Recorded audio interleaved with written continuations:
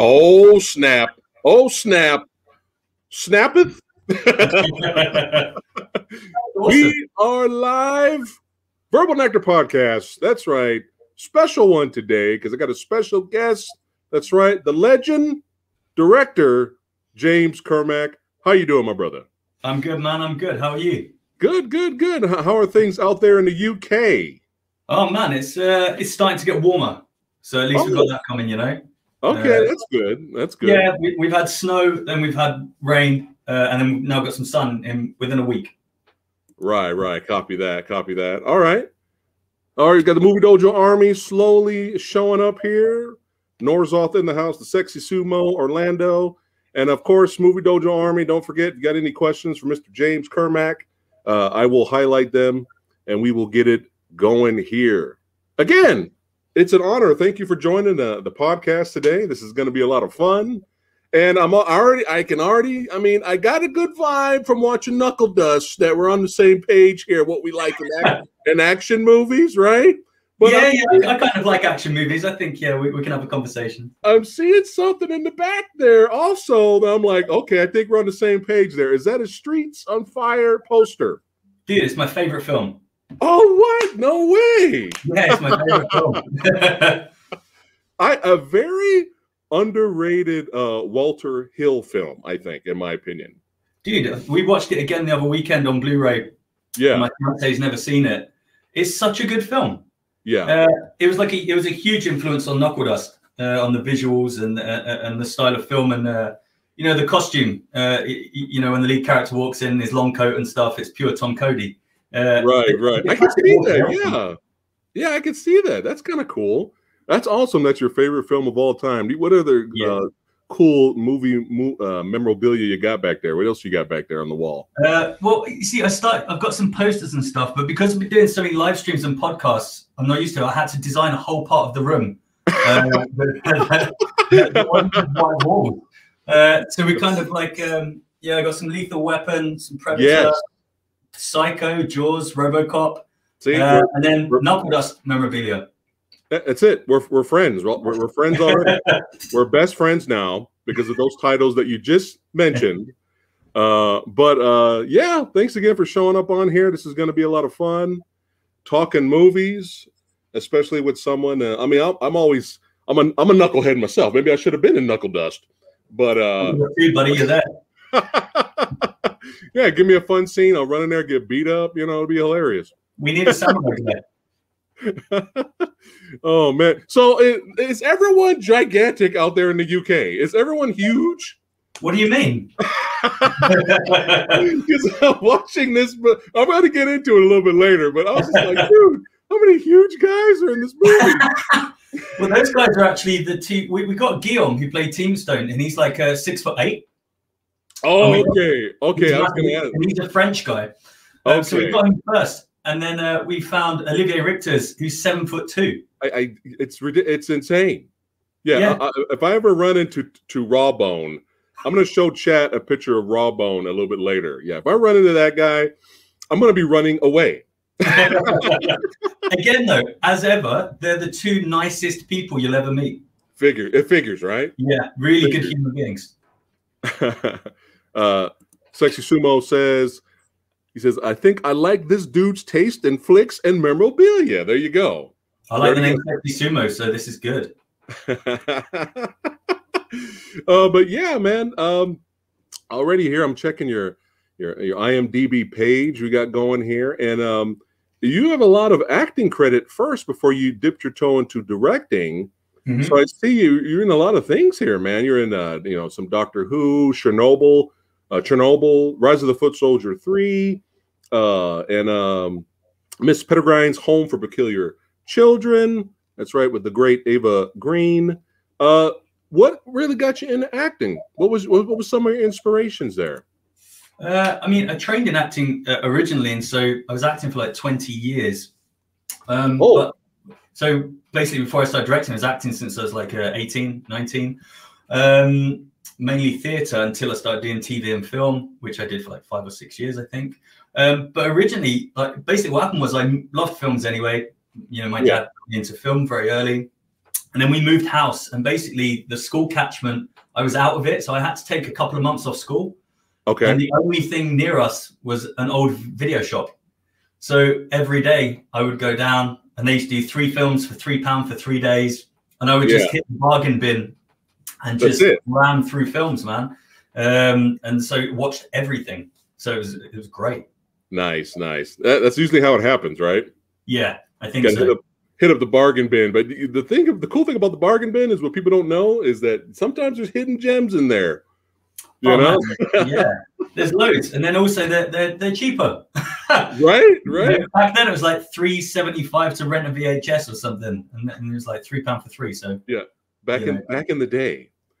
Jimmy Freckles says Chernobyl was excellent. So out of all the things that you acted in so far, did you have a favorite project that you were a part of besides Knuckle Dust? Anything besides Knuckle Dust? Yeah, I mean Chernobyl. So all of them good. You know, working with great people. I mean, Chernobyl was good because it was a huge show. It's where I met Alex Ferns because all my scenes were with him. But the funny thing with Chernobyl was basically Jimmy Cosmo, who had his whole monologue cut from the episode I was in, which my first line came off the back of Cosmo's speech. So when they cut that, they cut my first line, and then all my lines went. So because it just made no sense then to put my lines in. Right. So I just look like this guy who's kind of Alex Ferns' mustached bodyguard who's standing behind him the whole time.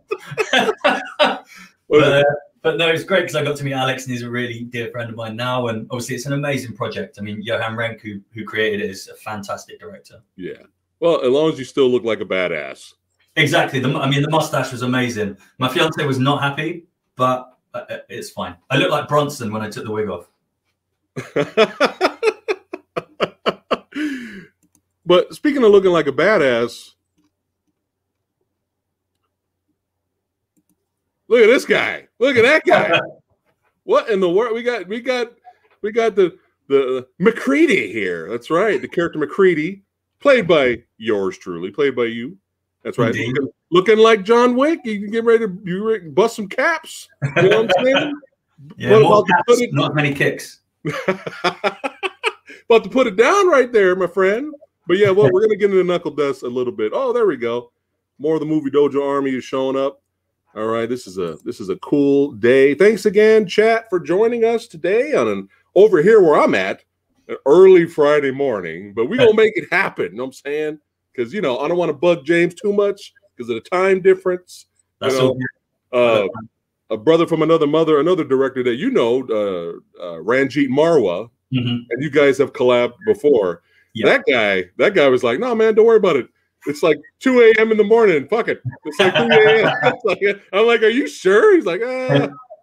That's the thing, man. Everyone's been on lockdown. Like, this is the thing that I've missed the most. Just talking film with people, going to the pub and just dissecting film and just shooting shit. Hey, well, you're always welcome here, my friend, and we could talk movies for hours. You're always welcome on the podcast. Thank you. All right, so let's get into a little bit here. So that's pretty awesome, man. You have been acting for a while. This is pretty cool, man. All these different projects. It's really, really awesome. And besides the bargain bin and movies in general, was there any other inspirations that made you want to become an actor? My dad introduced me to a lot of films really early on, and primarily films that I wasn't actually old enough to watch. So that's kind of what really pushed me into it. It was well, not pushed me, but like kind of really edged me towards it. I mean, when I was a kid, I always wanted to. You'd watch a film, and I was like, I want to be a cop. My mum was like, "Oh, you want to be a policeman?" I was like, "No, a cop in New York." So I'd always pick these jobs where it's kind of like I want to do whatever just happened in that film. Right. And I figured I don't have enough life in me to do all those jobs, so be an actor and do everything. Yeah. Yeah, I got you. I got you. That's pretty cool, though, man. Oh, and by the way, I am jealous that you were allowed to watch movies that you weren't old enough to watch. Because I suffered. Chat knows this already. I suffered, man. Everything was a no-no in my house. Until I got older, I was like, oh, man. Yeah, it's pretty bad. Yeah, dude, I watched, this one here, I had to wear this because. Yes.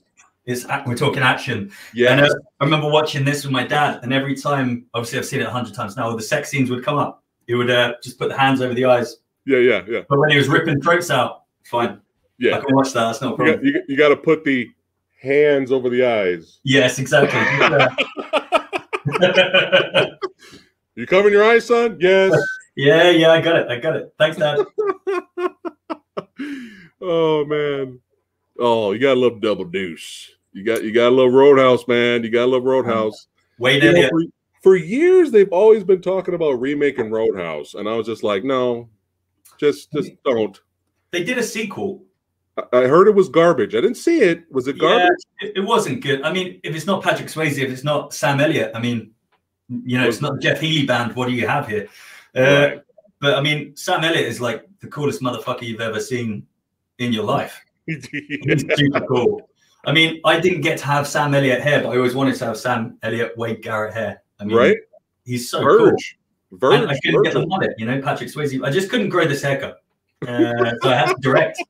Hey, that style you're rocking now right now, that's actually in now. You know what I'm saying? Dude, I tell myself all the time it's through choice. It's definitely through choice. Breaking Bad, son. Hey, that's the style right now.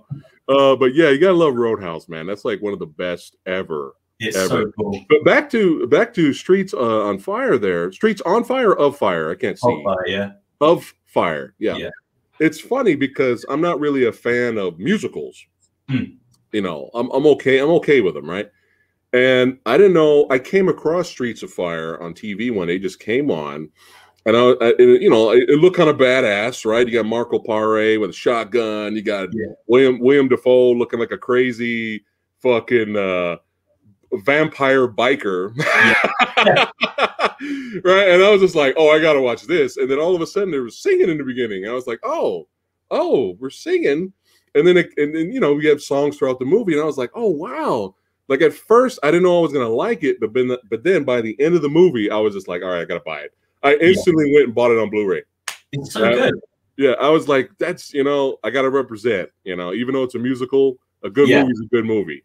I mean, I think when it came out, I mean, it completely got hammered, press wise and like money wise, but it's had a really long life. Like it's huge in Japan, right? And there's a few countries where it's absolutely massive. But I think they were not too happy with Michael Pare, and I really like him, and I think he's cool as shit. He's perfect in that movie. What are you talking about? He's beyond cool, and he was like 21 in that. Really? 21. I think Diane Lane was like 17. Yeah, they're kids. They're all little kids. Yeah. It's an epic film, and I mean, people talk about great female characters, and McCoy is amazing. The kind of like partner that he has, the driver sort of thing, he kind of like kicks Bill Paxton's ass at the beginning. It's a really badass film for a musical. Yeah, and it's weird because it's not like it's a different type of musical where the songs are part of the performances, like on stage. Yeah, but they're like the musicians are performing stuff in the background. Like it's not like Michael Pare's washing dishes and he starts singing. I'm all out of soap. I'm all out of soap. I'm all out of soap. It's not like that. That I probably would have turned the movie off. But yeah, man, that's really cool because once I enjoyed watching Streets of Fire, my wife liked it too. She really liked it too. I was just like, man, why is nobody talking about this movie? Yeah, it's really weird because it's such a weird film. I mean, it was a huge influence on Knuckle Dust. We use a lot of music in Knuckle Dust, and we actually had a musical number in it, but I had to cut it for time because just in the script stage we didn't get to shoot it, just because it was a kind of like it was cool, but it wasn't moving anything along. and I was kind of like, it's going to take a few days to shoot. But yeah, a huge influence musically on the film. We tried to shoot all the action sequences, the fights with like a musical, with a different musical genre each time. Yeah, you're talking about Knuckle Dust, right? Yeah. I noticed that there were different different genres of music throughout the film. And here you go. We got William Dafoe is awesome there. There you go. Chat's chiming in there. Yeah, Raven Shaddock is one of the coolest bad guy names of all time. Yeah. Yeah, but it's good to know that we're not alone, that there are fans for the movie out there. But yeah, Walter Hill, man, the fucking Warriors. You know, Red Heat, 48 hours. 48 hours. Like, that guy he did amazing stuff. I mean, we just watched, because I'm working on a samurai film at the moment. Oh, shit. Yeah. I'm already excited. I know. And I can't say too much because we're just at like script stage. But so I bought all the Rashomon and Yojimbo and, you know, Seven Samurai and stuff to rewatch everything and go through it all. We started watching Yojimbo last night. It's such a good film. It's so funny, man. It's such a bad film. He is so fucking cool. And you realize how Streets of Fire is so much based on that film. Yeah. And then I didn't realize, obviously, Walter Hill then went and made Last Man Standing with Bruce Willis, which is just Yojimbo. Yeah. Basically the film. And Fistful of Dollars with Clint Eastwood. Yeah. It's yeah, it's a classic, man. Yeah. It's classic. It's beautifully shot and it's so simple. Yeah. You know, so simple. Have you seen the sequel, Sanjuro? No. Yeah, man. No, I like Sanjuro is really good too, and it's funnier. It's actually funnier than Yojimbo. Still Toshiro Mifune playing Sanjuro. But that's the sequel to the film. But the duel at the end of Sanjuro is like, it's insane. I don't want to ruin it for you, but it's literally 1 second, one movement, and then chaos. You're gonna be like, holy shit. yeah, you'll like it, man. Sanjuro was really good. It's Akira Kurosawa. I haven't seen a bad Akira Kurosawa movie. Yeah, he's no amateur. You know, he seems to know what he's doing. Yeah, he's a legend. He's a legend. But one thing, just because you brought up Yojimbo, one thing annoyed me about not the movie. The movie's great, but I'll never forget this. And then I realized just how people are just not into certain things, and it's unfortunate. But then, to each his own, right? To each his own. If they don't like it, they don't like it. But I remember sitting down watching it with my buddy Wayne, because we were big Toshiro Mifune fans, and we were watching it. And some of my other buddies that came in late, they came in later and came behind me, and they're watching the final climax where the badass shot of Yojimbo walking with the wind blowing the dust, and he's walking in the middle of the yard. With the villains coming the other way in slow motion, right before he wrecks shop and destroys all of them, right? It's iconic. It's iconic scene, right? That whole time where they're walking slowly towards each other, the idiots in the back were going, "Oh, when are you gonna fight already? Jeez! Oh God, you hurry up and fight already!" I was like, okay, you guys need to leave. You guys have no idea what you're talking about. Go leave. Go ahead. Go watch your Fast and Furious. Watch your Fast and Furious. Go ahead. Yeah, I was just like, okay.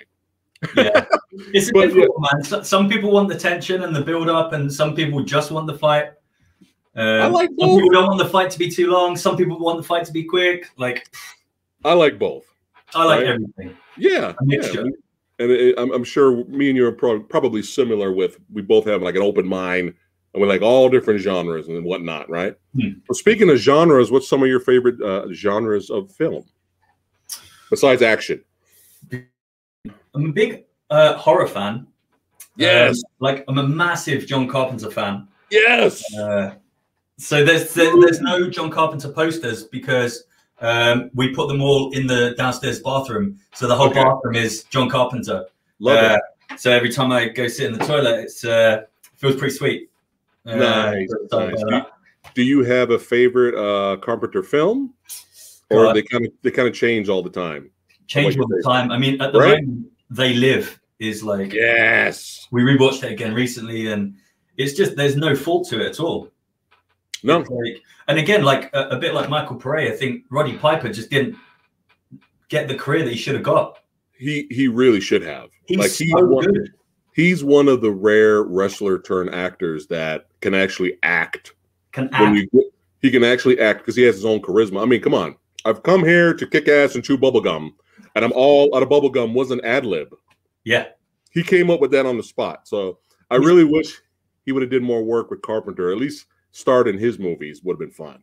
Yeah. He didn't have to be the star. He could have been a co-star, but it would have been fun to see him more in that. But Piper was great. Piper's great. I mean, that's the thing as well. You kind of, just as a supporting character in other films, I don't understand how other directors didn't watch that and go, let's get him in. Like, yeah. Epic. I mean, even when he was in Always Sunny, before he passed, he's amazingly funny. Like, he's a really cool guy. Was he channeling Mickey Rourke's wrestler? I think he was a little bit. I think so, yeah. I think that's what he was doing. Oh man. But yeah. We love That They Live. That's one of our favorites. Carpenter movies, man. I mean, it has one of the best fight scenes in movie history. Yeah. I mean, in the what do you call it? Alleyway. Yeah. It's epic. Him and Keith David. Yeah. Put the glasses on. It's too iconic. All right. Yeah. See, man, me and you could talk movies all day. That's awesome. Yeah, man, that's great. I mean, another one I really like, which I know doesn't get as much love. Well, it's two actually. Jesus, go for all of them. But I really like Vampires. It's good. I like it. It's not the best. It's fun. But it's fun. You know, it's a team of vampire hunters. It's cool. What do you think it would have been more successful if Kurt Russell was the lead? Because originally Kurt Russell was supposed to be the lead. He couldn't do it because of scheduling conflicts, and so they got James Woods, who still did a good job. Yeah, I think if you had Kurt Russell, it becomes a Kurt Russell and John Carpenter film, and then suddenly it elevates everything, doesn't it? Because everyone's waiting for that. But right. I thought James Woods' Jack Crow was cool as fuck. Yeah, I think he's really good. I mean, you can say that on any Carpenter film. Like if Kurt Russell was in it, right. If Kurt Russell was Jamie Lee Curtis, would Halloween have been good? I think so. Yeah, we got some vampire love here in the chat. Look at this. Look at that. Yeah. Vampires is way better than Twilight. Fuck Twilight. I agree. Yeah, and better than Twilight, definitely. Back to They Live. Chat saying that it was ahead of its time. It definitely was. It seems like there's more fans of it now than when it came out. And maybe that could have been what kept Piper from becoming more of a mainstream superstar. Maybe the movie didn't do that well when it came out. Well, I think there's a lot of the films I really love are like that. You look like Streets of Fire, I'm watching it 30 years on, and I think it's the greatest film of all time. And it did not get the love. Roddy Piper didn't get the love at the time. I mean, The Thing got absolutely hammered when it came out. Destroyed. It's insane. Insane, because that is again, that's up there for me fighting with Streets of Fire, because I mean, The Thing is a perfect film. There's not one moment that's not good. And Empire Strikes Back, that's another one. Destroyed. Yeah. Critics didn't like it. It was too depressing. I was like, oh my God. It's the second part of the trilogy. It's the second act. This is before it picks up again. Come on. Scarface got destroyed. There's so many movies. There's so many movies, and I have a lot of them in my Blu-ray collection. Right?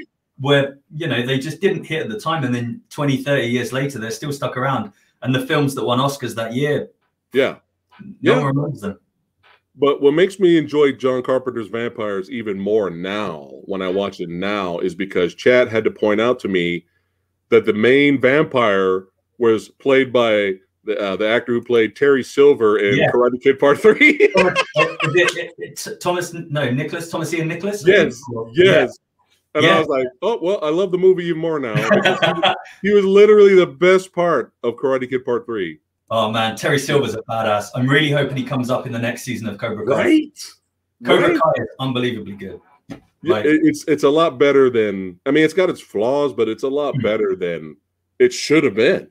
Well, I mean, when you get so many reboots and remakes and reshuffles and all that kind of shit. This is one of the first things I've seen where it doesn't just homage the film.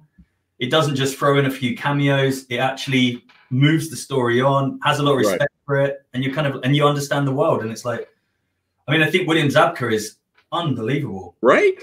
My and God. It's funny because after the success of the Cobra Kai show, people were like, where the fuck has William Zabka been all these years? Yeah. That's what everyone says that. They're like, where's this guy been? Yeah. He's so good. I mean, I've never seen a guy say quiet and make me laugh so much. Quiet. Yeah, it's great. We got some Big Trouble in Little China fans here. That's right. That's my favorite. That's my favorite. I can't help it, man. I think I bought Big Trouble in Little China like 30 times in my life. VHS, DVD, special edition DVD, Blu-ray, 4K. It's ridiculous. See, again, Big Trouble in Little China. I mean, again, I can't fault it. It's really funny. It's full of that. Again, that didn't do well. Right? It came out. It did. People didn't understand it. I mean, the thing is, you blend genres with stuff, and people say, "Oh, you're blending too many genres," or it's too much of other people's stuff, or something like that, or it's too much this, too much that. And I think over time you rewatch stuff, and I think Big Trouble in Little China is an exceptionally good film. I mean, it mixes Asian cinema and Western cinema really, really well, and it has that kind of, he's playing that kind of John Wayne douchey kind of guy who's really still lovable, and that really kind of American kind of trope. It's fantastic. And it's it's got the fantasy, it's got the horror, the martial arts, and it's one of those things where one of the things people don't get about the movie is that one of the best parts of the best parts of the movie is basically the fact that he's really the sidekick. Yes. Dennis Dunn, isn't it? Who's like, he's just a real cool kind of guy. I mean, he doesn't fight anyone. He keeps jumping in at the last minute. He's just kind of there. Yeah. Even though he's like, we love Jack Burton, and he could be looked at as the badass hero, but really his sidekick really is the hero. Is really the badass. Yeah. Which is one of the funnier parts about the movie, which is great. But again, people I don't know. I imagine they watched it the first time and they were kind of like, this doesn't fit what's supposed to fit. Like Kurt Russell's supposed to be the guy, and this guy's the sidekick. I don't understand what's happening. And then all this kind of stuff just, I think, gets misconstrued when it first comes out. And it gets, I think stuff as well, obviously gets critiqued when it first comes out. And it gets taken apart a bit clinically. It's not enjoyed for what it is, so you can actually understand it completely. Yeah. And speaking of another movie that was ahead of its time, was Big Trouble. Yeah. Because there was even parts in the movie with the script where Jack Burton was like breaking the fourth wall a little bit. He was like, "We got people flying around on wires. Come on." In the 80s, man, they just went right over their head. They just didn't get it. But the important thing is, we got it. We got it. And that's all that matters. That's all that matters. Movie Dojo Army has got it. That's right. All right. So we went over some of your acting credentials, and you got a lot of cool stuff that you've been in here. And it's really awesome that you're living your dream, my friend. Thanks, but what motivated you to kind of let's dip my toe here in the director's chair now? What was some of your motivations for that? What, from moving to acting to filmmaking? Yes. It's difficult. I mean, the whole industry is very difficult, to kind of to move up and move ahead. Basically, I was doing nice parts on TV. It was every once in a while, bits of film and stuff. But it's very difficult to, unless you have the right agent and so on and so forth, to break through and start to get bigger, larger roles. Right. And that just wasn't happening for me for whatever reasons. So I decided to take just more control. And I kind of had to sit down and go, why did I start this in the first place? And it was to create stuff, not just be told, go, do the acting thing, just create whole things. And I had lots of ideas. So it's kind of like, let's go for that. So originally Knock With Us I wrote it for myself to play the lead. Oh, okay. All right. So that was how it originally started out. Yeah. So it's meant to be a vehicle for me, and we were going to get a director on board. And I spoke to a few directors. We actually spoke to Tony Kaye for a while, American History X, who was super interested in doing the film. That didn't work out for various reasons. And so in the end, I kind of just decided to take complete control. Nice. And direct it myself. Nice. Well, that's awesome, man. So it kind of sounds like it was just a matter of time for you to make that next step, you know, just evolve, you know, into as a filmmaker. So that's awesome. That's awesome. And so I came across this. I didn't watch it yet, but I came across your short that you made here, Bucking Hell. Yeah. All right. And this came out in 2016. This is your one of your first shorts. Yep. And a critically acclaimed short as well. Yes, it didn't do too badly. Let me remove the banner here so that chat could see. But yeah, Adam the Movie God and Dread Central, amongst others, gave it an 8 out of 10, which is pretty awesome, man. That's pretty awesome. Yeah. So tell us a little bit about Bucking Hell, this short here. It was basically, I wanted to shoot something that was completely contained.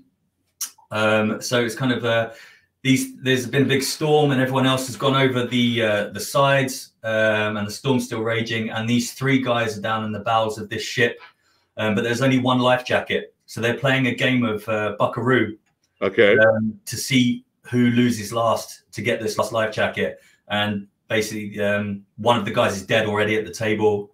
And so they start trying to take each other out as the lights keep flickering on and off. Right. Yeah. Okay. Nice little thriller. Yeah, it's a little bit of dark comedy in there as well, right? Yeah. Yeah. Okay. Cool. But yeah, it looked hilarious. Once I kind of read the plot synopsis, I was like, oh man, this sounds like fun. But yeah, critically acclaimed. A lot of people really liked it. So I'll send you a link. Oh yeah, that'd be great. Thank you. I would love to watch it. And then now we segue from that to, you know, your first feature film here. Mm-hmm. That's right, High Low Joe. Now I kind of read the plot synopsis a little bit. It's more of a mental health is the main issue. Yeah, the main topic, not an issue but topic, right? Yeah. Okay. You want to talk a little bit about this? This was actually highly rated as well. I was looking at the ratings on here. Yeah, it's not too bad actually. It was so basically I was trying to get Knuckle Dust moving with me as a director, and Knuckle Dust is obviously an insanely large film.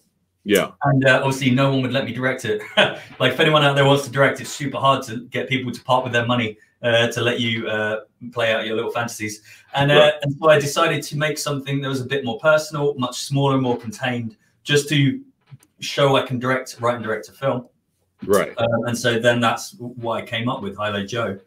And then that's how from that is how I got the producer for Knuckle Dust. Okay, cool. Awesome. But yeah, that looked really interesting too. Just the whole topic that's based off of very serious. And one of the actors that's in High Low Joe is in Knuckle Dust as well.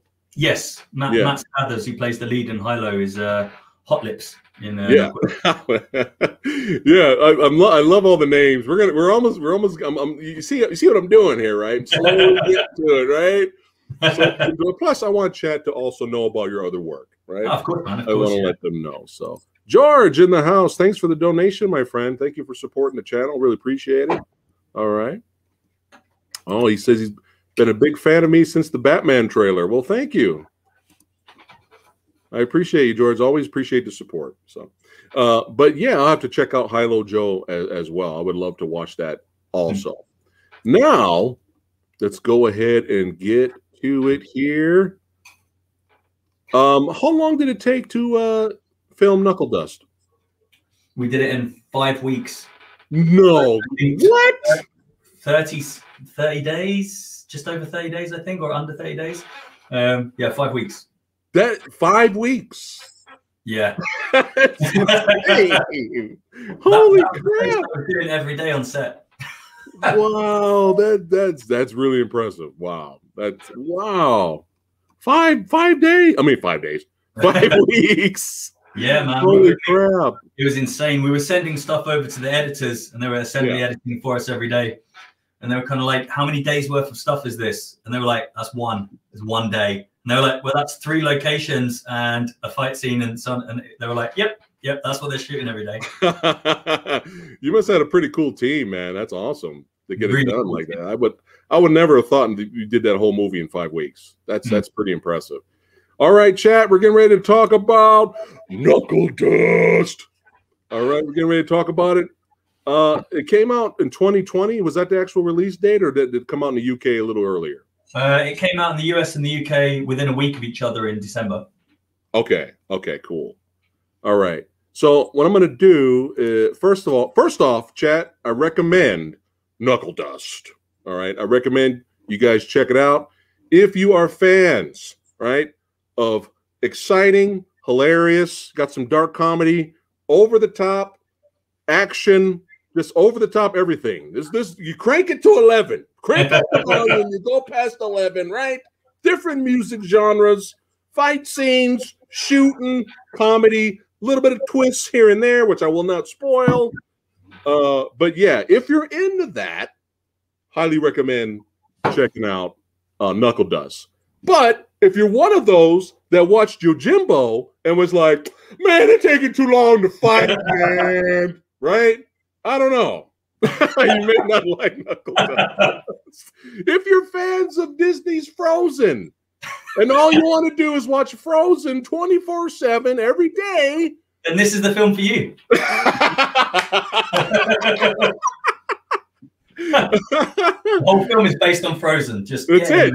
That's it. There, spoilers. Fuck it. It's all about Frozen. All right, I'm going to read the plot synopsis really quick for chat off of IMDb. That way they know what we're talking about here. But I will stay away from spoilers here. No worries. Knuckle Dust. So, when a special police task force kick open the doors of elite underground fight den club Knuckle Dust, they find 7 levels of hell filled with the dead bodies of countless fighters, assassins, and goons. Only one man, beaten to a pulp, barely breathing, is still alive. Hard 8. With a shady government official en route to take him away, Chief Inspector Catherine Keaton and her team have 90 minutes to interrogate Hard 8 to find out if, excuse me, I'm fired. I'm already fired from my voice acting job. The lone survivor, if he is the lone survivor or a multiple murderer, with lies flying from everyone's mouths and corruption becoming apparent, Keaton starts to wonder who is the real criminal. All right. Thank you. And I fucked it up. I fucked it up, man. This was my debut. Voice actor fucked it all up, but no, it's all one good. job, dude. Jesus.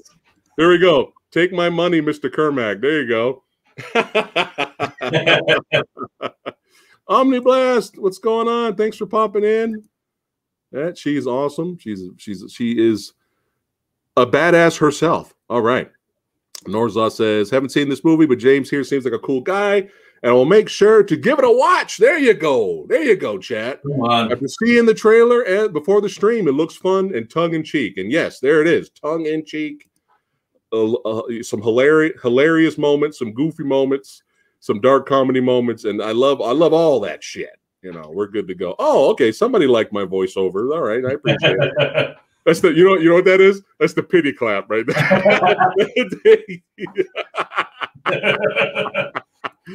Oh god, that's some good stuff. That's some good stuff. All right. So Knuckle Dust, man. I know a while back I did the trailer reaction. That's how your team contacted me. And it was just I just saw it. I was like, oh, let me check it out. It looked like it might be a cool action trailer to react to. And I was just like, this looks like a blast. And it was, and I rented it. That's right. I paid my money. That's right. I did not illegally stream.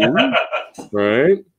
I'm talking about I rented it. I ended up buying it off of Amazon Prime. Now, I know it has a DVD release. Mm-hmm. Is there a Blu-ray coming, or as of right now, it's just DVD? I think it's just DVD at the moment. That's fine. Yeah. In the US, I think Europe and potentially Japan has a Blu-ray coming out. Right. Kyle has a good question here. He goes, when the creator is being interviewed, can you show more of their content without getting hit for copyright? No. So that answers your question, Kyle. I'm Other than me acting out scenes, I think that's yeah. I put a few snippets from the trailer in the intro to the podcast. I'll do that, but I won't get too crazy because then there'll be a copyright.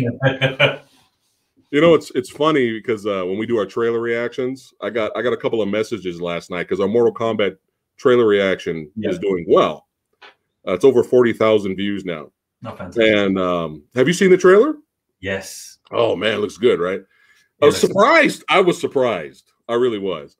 And I got several messages last night, and they were like, "Why is it backwards? Like, why is the video that we put between us that we're reacting to? It's in reverse. It's flipped." Yeah. And they're like, "That screws it up for me. I don't understand. Like, why you guys do that all the time?" It's like it's because it's copyright. Copyright. Okay. And we still get hit with copyright claims, even when we do that. We still get hit with it once in a while, and then I have to dispute it because we follow the rules on here on YouTube.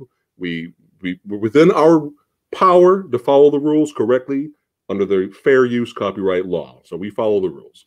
But I know. I just had to let everybody know in case they were wondering why the videos flipped all the time. Yeah. Ballin's in the house. Cool. Sonder Child, thanks for the donation. He says, I will definitely check out The Tombs, Mr. Kermack. All right. As you guys know, I'm quite the horror fan. Take care and try to stay scared. We will. All right. We'll talk about The Tombs once. That's one of your next projects, right? Or it's already The Tombs I acted in, and it was about, it must be 4 years ago, 4 or 5 years ago, and I think it came out maybe last year. But it's like a very kind of grungy, horror-y kind of film set in the London Tombs, the kind of attraction. Nice. And so, it sated one of my things of being killed in a horror film. So it doesn't spoil the plot for you at all. You will know I'm not going to be living till the end. But I've always wanted to be killed in a horror film. Do you have a meaty role, sir, or is it kind of a quick role? In that, no, it's a small supporting role. So I'm going to get cut up at some point, so it's fine. But yeah, that was just kind of like I always wanted to die in a horror film. Yeah. So, yeah, sweet. Yeah, I say that all the time. Every time I have guests, hey, if you got a scene for me to run in there and I get killed, or something, have the slasher kill me, or a creature, or I get beat up in the fight, I'm all there. It sounds like a blast. All right, Knuckle Dust. So here we go. We got the cast here. Pretty good cast you got going here, man. Yeah, man. Let's see here. Let me get back to IMDb here. 1 second. So we have Amy Bailey. I remember her from Vikings. You got Phil Davis from Alien 3. You got Oliver Richters, who plays Raw Bone, who might be the most frightening man that exists. I'm going to show chat a photo of him later. Well, he's doing he's got loads of cool stuff coming out. He's done The Kingsman, the new one. He's done Black Widow. Oh shit!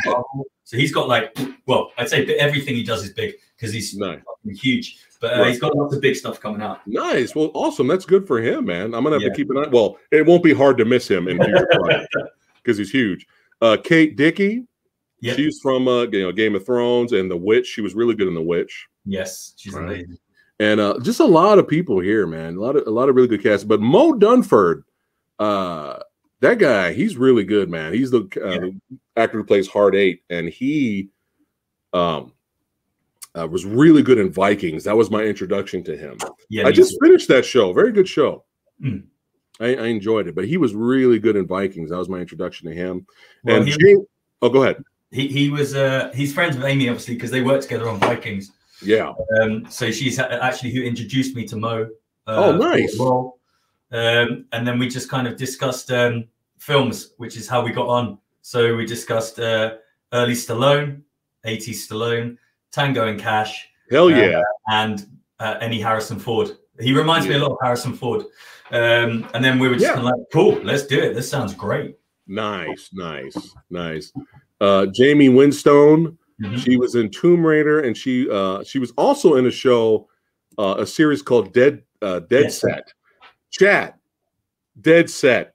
If you have not seen Dead Set, it's great. It's a what is it, like 4 episodes? It's 4 a zombie. episodes, like a Big Brother zombie kind of reality TV. Yeah, it's a reality TV type show. It's like maybe 4 or 5 episodes, mini series, but it's all zombie apocalypse has happened, and it's hilarious. And there's some good gore and kills in there. The Dead Set, I never even heard of it, and then I came across it several years back, and I was like, dude, this is great. Yeah, the Dead Set, chat, highly recommend that. Let's see here, but yeah, a lot of cast here. Yeah, it's a big cast. The actor who plays TikTok was a Sebastian Foucan. Okay, yeah, I'm horrible with names. That guy was in Casino Royale and The Tournament. Yes, so he's got some good stuff here. Well, he's the guy in the Casino Royale who does the opening on the crane and stuff. Right, he's like the originator of parkour. Yeah. Excuse me, sorry about that. Yeah, once I saw his photo, I recognized him. I was like, oh shit, he's the guy from the beginning of the movie. Yeah, he's super cool. Still Daniel Craig's best Bond. What do you think? Easily. Yeah. I like Skyfall though. That might be my second. Yeah, I quite liked it. There's some nice moments in it, but I remember walking out and feeling like it was quite. I'd forgotten it once I'd left. Whereas I found Casino Royale stayed with me for a very long time. I mean, the opening, the black and white, and you know, we hadn't seen a Bond like that for. I mean, not since really trying Timothy Dalton when they were quite brutal. Yeah. License to Kill, man. That was like probably the most violent Bond up to that point. I really liked Tim Dalton in Bond. Right? So yeah. I didn't like him when I was growing up. I didn't like him because I always saw him as a villain. Yeah. But then when I got older and watched it, I was like, dude, Timothy Dalton was great. Oh man, we watched the Rocketeer the other day. He's cool as shit in that. Yes. That's another great adventure film. That's another, like, why are more people talking about the Rocketeer? Damn it! Yeah. It's so much fun. It's so much fun. All right, let me go back here. All right, Knuckle Dust. Any issues or stories while filming the movie? Any crazy shit happen? Jesus Christ! I mean, we shot it in 5 weeks, so every day was crazy shit happening. it was constantly crazy shit. Right. God, I don't know. I mean, there was a time where we kind of, I can't remember if we lost the location, and then we had to find a location for the next day. Yeah. You know, and everyone was just waiting to know where they were turning up to shoot. Right. And we were basically supposed to shoot in a church, and we didn't have the church. So we shot in this place, and we went there, and I was kind of like, so at the opening of the film where Serena walks through and there's all these kind of reeds and stuff like that coming down, and it's weird. That was all just kind of there, and we had to create a church within there, and you know, all this kind of stuff. So that was like a 12-hour. Okay, we need to turn this place into a church. So let's go for it. So that was quite stressful, but fun because in the film it looks a bit mad and crazy. Yeah, I mean, every fight sequence we shot in a day or less. Wow. So the stunt team were fantastic, and the fight director was fantastic. So everyone had to work really hard. I mean, the dildo corridor fight sequence, that was half a day. I was going to get to that a little bit later, but I know chat's like, what the hell are you talking about? So we're going to get to it right now. So the already off the bat, the opening, a lot of exciting, fun opening credits in the beginning. I love the neon look. I love how everything's overly stylized, but done well. You know, but I was just like, oh, this looks like it's going to be a fun movie with the neon and all that. Any comic book motivations, movie motivations? Yeah, definitely. I mean, we always imagined that we would do, which is something we're working on at the moment, to do comic books on all of the side characters. So like a Knuckle Dust origin sort of thing. Yes. We're working on that at the moment. So we wanted to definitely give that graphic novel comic book vibe at the beginning, so we could go a bit further with the fights and make them more outlandish. And there was a guy called, an artist called Paulie Bates, his name is, who drew all of that for me. Nice. So I was saying, we want this, and he drew everything himself. Nice. But yeah, I enjoyed that. But I definitely got that vibe as well. Not just the Western vibe, the samurai vibe, the gunplay vibe, but, you know, the cop thriller vibe. But I definitely got the graphic novel vibe as well, right at the beginning. But I remember I'm watching the credits. I love that opening theme song. That theme song is great. That's cool, right? Badass, dude. Yeah. But when the camera was pan, when the credits were going by, I was like, wait a minute. Did I just see a guy with dildo nunchucks? Wait a minute. Wait, did I see things? Was I seeing things, right? And it come to find out later in the movie, I did not see things because we got a lot of crazy characters here in the 7 levels of hell or 8 levels? 7, right? Right. And I was like, what in the world? Did I just see that? So I was busting up laughing already, right? But our boy here, it's funny you're talking about the whole, like, you want to make comic book backgrounds on the characters, right? Because as soon as we're introduced to these guys, I love all the neon names for, the style. I love all of that for everyone in the whole movie. But we got Happy and Hot Lips here. All right, talking about guitars, yeah. Fun. And you gotta love hitmen that take selfies. Yes, because it's hilarious. It's hilarious. A nice silencer selfie. Yeah. And so silencer selfie. So yeah, like when these guys are introduced, and then when you see what happens to them later in the movie, I was just like, oh man, we really could have used some shorts of these guys, like, on the side, or maybe a DVD extra, or some shorts with these characters or whatnot, or their own series, because they were cracking me up, man. I was dying. Yeah. But let's see here. So again, how big was Tombstone? Tombstone was 6'8". Okay. This is my homie right here. Man. This guy might be my favorite character in the movie. he's amazing. He's an amazing actor. Was he the Prometheus character in Victor Frankenstein? Yes, he was. Yeah, he was Frankenstein. Yeah. Nice. Yeah. Nice. And I think he was also in a fantasy flick called Tale of Tales. Yes, with Eva Green. Is it Eva Green? I think Selma Hayek's in there. Selma Hayek and John C. Reilly, I think. Yes.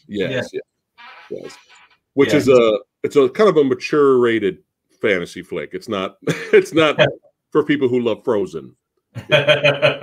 But again, if you love Frozen, then watch Knuckle Dust, right? Most definitely. But yeah, on the DVD cover, maybe right. This is my guy here. I think this might be my favorite character in the movie. But Tombstone's fucking people up, punching people. They're flying across the room. I mean, how did you pull that off? Was that a cable that pulled that guy? Or? Yeah, that was a cable that was they brought in a big wire and then just yanked. Nice. And the guy playing the veteran who he punches was the fight director. Nice. Nice. But I like the way Tombstone looked throwing blows and stuff. He seemed very natural. Yes. And sometimes when you hire somebody just because they're tall, but they can't fucking fight, they can't move. They can't move. It's like no technique. You know what I mean? But Tombstone, I saw him throwing the blows there. I was like, yeah, you know how to fight. I'm not going to fuck with him. Yeah, man. I mean, the elevator fight scene with him and Hard 8 is brutal. Yeah. And we'll get to that a little bit later. But yeah, we're getting introduced to him. But I'm not gonna spoil for chat why he becomes one of my favorite characters later in the movie. Hard 8 hitting the bag. Now that's how you introduce your hero. Okay, that's how you introduce him. You put him in a room where it's dark with a little bit of light there, right? You got the neon lights of his name, Hard 8. He walks through it up to a fucking heavy bag, right? Starts beating the shit out of the heavy bag. I was like, that's it. That's how you do it. That's how you introduce the hero. Yeah. Right? Yeah. No dialogue, just punch the shit out of the bag. No. Sorry. the water went down the wrong pipe there. See, I'm excited already talking about the movie. But that's how you do it. Now, Mo, he looked very natural. I mean, he was very natural in the fight scenes in Vikings. Yeah. Did Mo have any type of martial arts background, boxing, MMA, or anything, or he's just athletic? He's athletic. I mean, he works really hard. So like he listens and he takes everything on board. And I mean, you know, all the stunties were very complimentary about Mo because he went for it every time. It was always 110%. And I mean, like he gets brutalized in the film. I mean, even with Guillaume, who plays Tombstone. Yeah. Like obviously it's a choreographed fight, but when Tombstone blocks and you punch that arm, I mean, Guillaume is granite. I mean, he's rock hard. Everything is rock about him. So Mo would be getting hurt quite a lot, but he would constantly go for it. And one of the things we discussed always with the stunt team and the fight director and with Mo was I didn't want it to look like a clean John Wick kind of fight. I really wanted him to look like he was really having to struggle to get through everything, and it was dirty and kind of a little bit messy and kind of like a bit more, obviously it's still stylized, but a bit more natural and a bit more human. They live like the fight they live, like they live dirty, really dirty, and kind of like you know, he just has to. And I think every fight he has, like there's always a kind of like at the end of it, it's just like Jesus Christ, you know, didn't expect to get through that one. Yeah. Thanks, Sonderchild, for the donation. Appreciate it.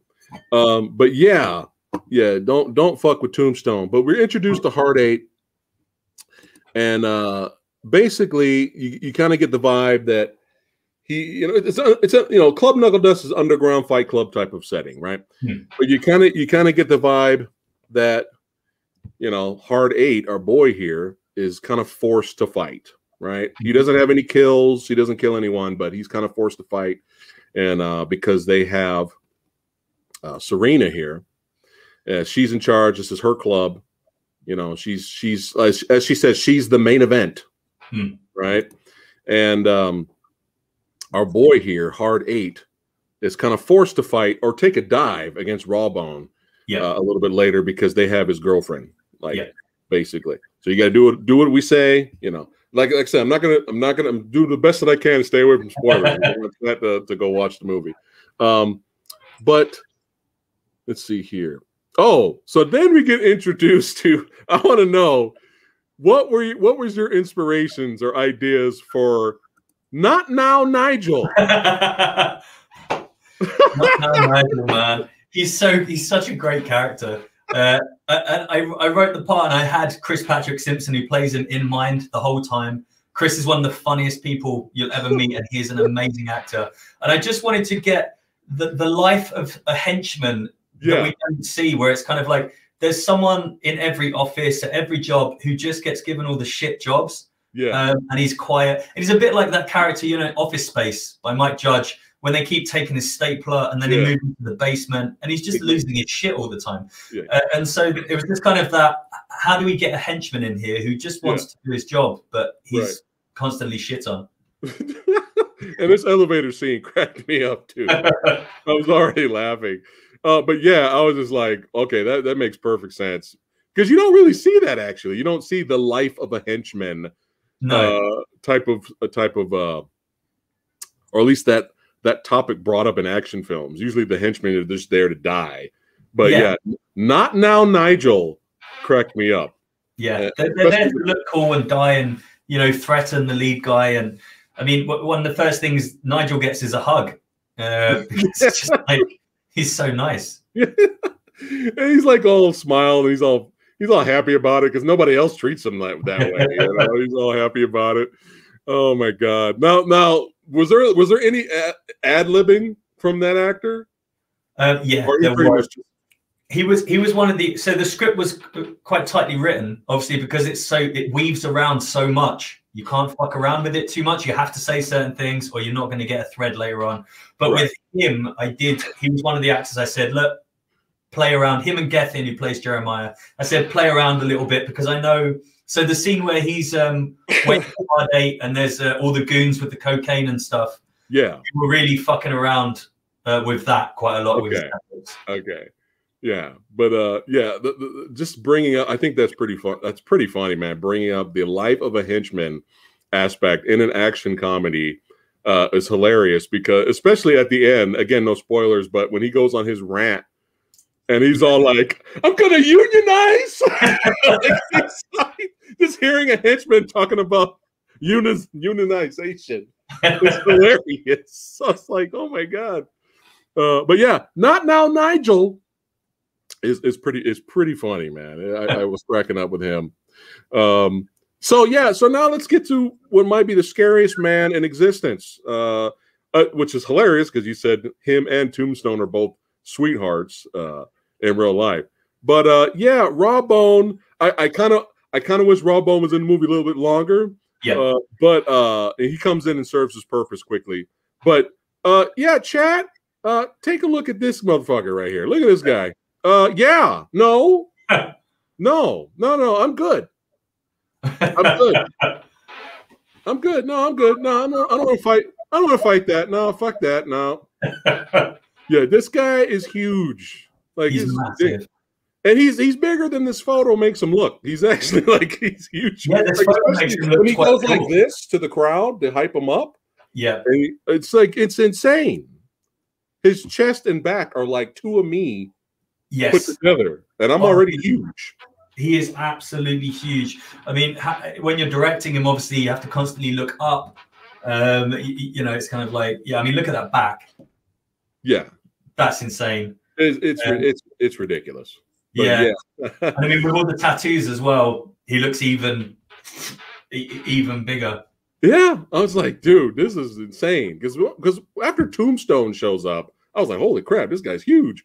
And then, like, what, 5 minutes later, Raw Bone shows up. I'm like, oh my God. That's why I was joking earlier. Is everyone out there in the UK giants? I'm not going to fuck around when I go out there. All right? That's all I'm saying. Oh, thanks again, Son of Child, for the donation. My quest is to buy every top 10 horror film since Variety started compiling box office grosses in 1922 is still going strong, but I also love indie films to watch something great tonight, guys. He's a huge movie collector guy. That's awesome, man. Thanks for donating to the channel. But yeah, Raw Bone. If you ever run into him out there, tell him Phat Samurai Guy says, "What's up? Keep up the good work, and I will not fuck with him." Well, you have to do that. Keep up the good work, and just always be looking up. It's fine. Yeah, pretty much. Is he bigger than the Mountain? Dude, it's honestly like as soon as regular people like myself see him, they can't help but like run, ask for a photo, kind of like he is you know, like Madden to swords, but in a man. Yeah, like it's pretty amazing. It's pretty impressive. Let's see here. Where are we at here? Yeah, so at this point, Hard 8 escapes. We got some cool badass shootouts. Him trying to escape to do what he needs to do. And then the movie does something I wasn't expecting. Again, to try to do my best to stay away from spoilers. He escapes. Then something happens later, and he ends up going back for revenge. And then he gets captured by the police, and he gets interrogated. And then the movie does something I wasn't expecting, and it's kind of like told in real time and flashbacks at the same time. Yeah, which was very interesting. I was like, oh, okay, that's what we're doing here. But yeah, I enjoyed that. All right, so before he gets captured or detained by the cops, we have a scene right here. Oh man, trying to be badasses and bust through the door. Fuck, they forgot the ram. It was so funny when she's just like, he's like, you forgot the ram? I'm like, yeah, I forgot the ram. You didn't bring the ram? You didn't say to bring the ram. I forgot. It was just pretty funny. He was rambling about bringing the ram. She's like, bring the fucking ram. And then out of nowhere, a guy comes up with bolt cutters out of nowhere and just snips the door. Again, have the movie having that tone of comedic elements thrown in there. Now, speaking of comedic elements, you and your partner, man, were pretty funny. I enjoyed that a lot, and I think you know, when our guy here, you know, he ends up being detained, Mo here, when he's in the interrogation room from, you know, in real time, throughout the movie. When you and your buddy go in there, man, it's pretty hilarious. He's like the computer nerd expert, right? Yeah. In a way.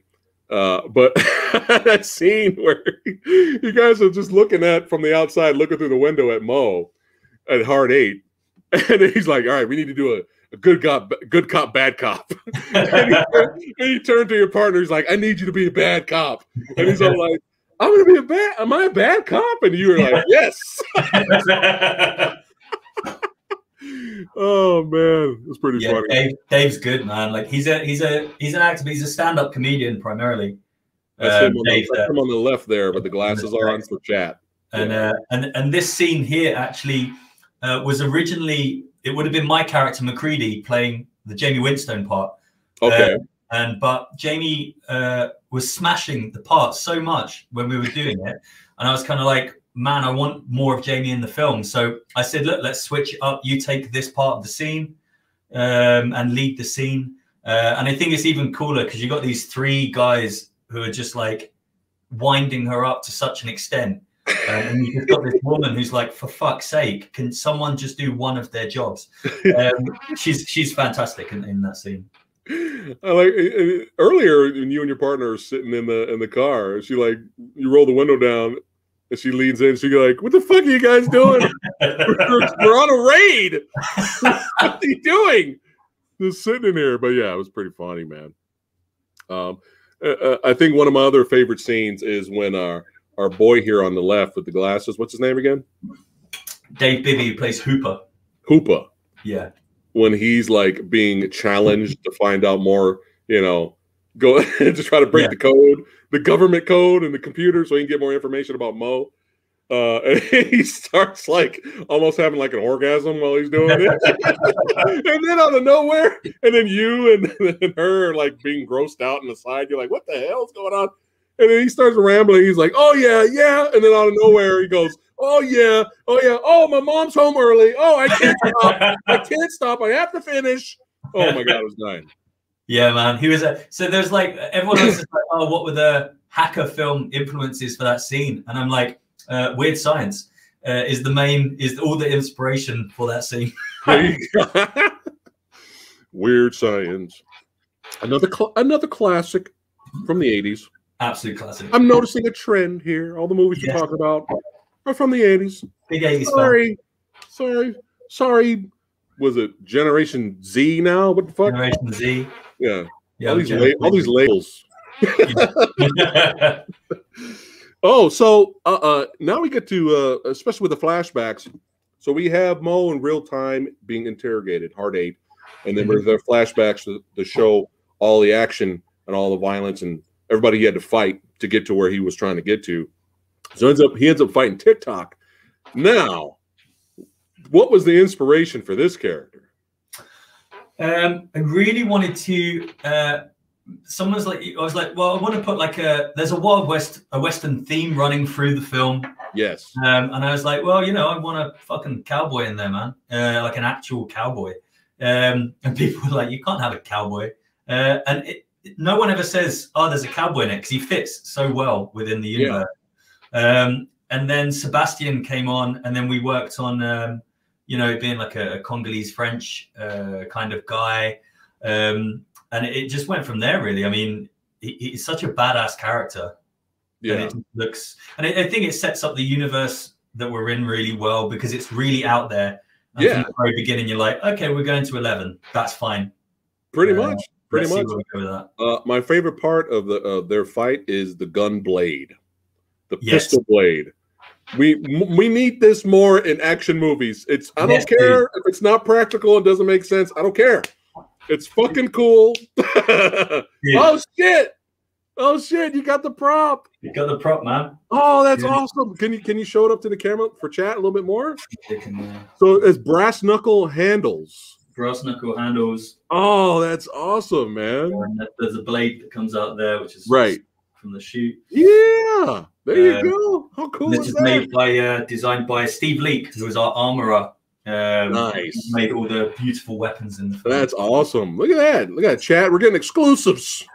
Dude, for the armory, because I didn't have an armory originally, and he was like, "Look, man, let's get you an armory."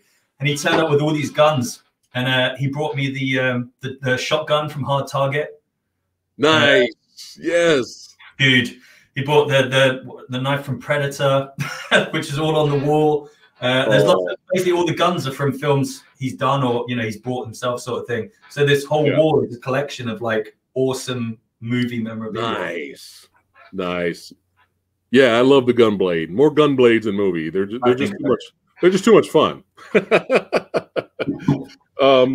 Let's see. Okay, so now what's interesting about this film is that it's got the comedic not now Nigel moments, right? And you got the over the top moments, cranking it up to 11 moments right off the bat.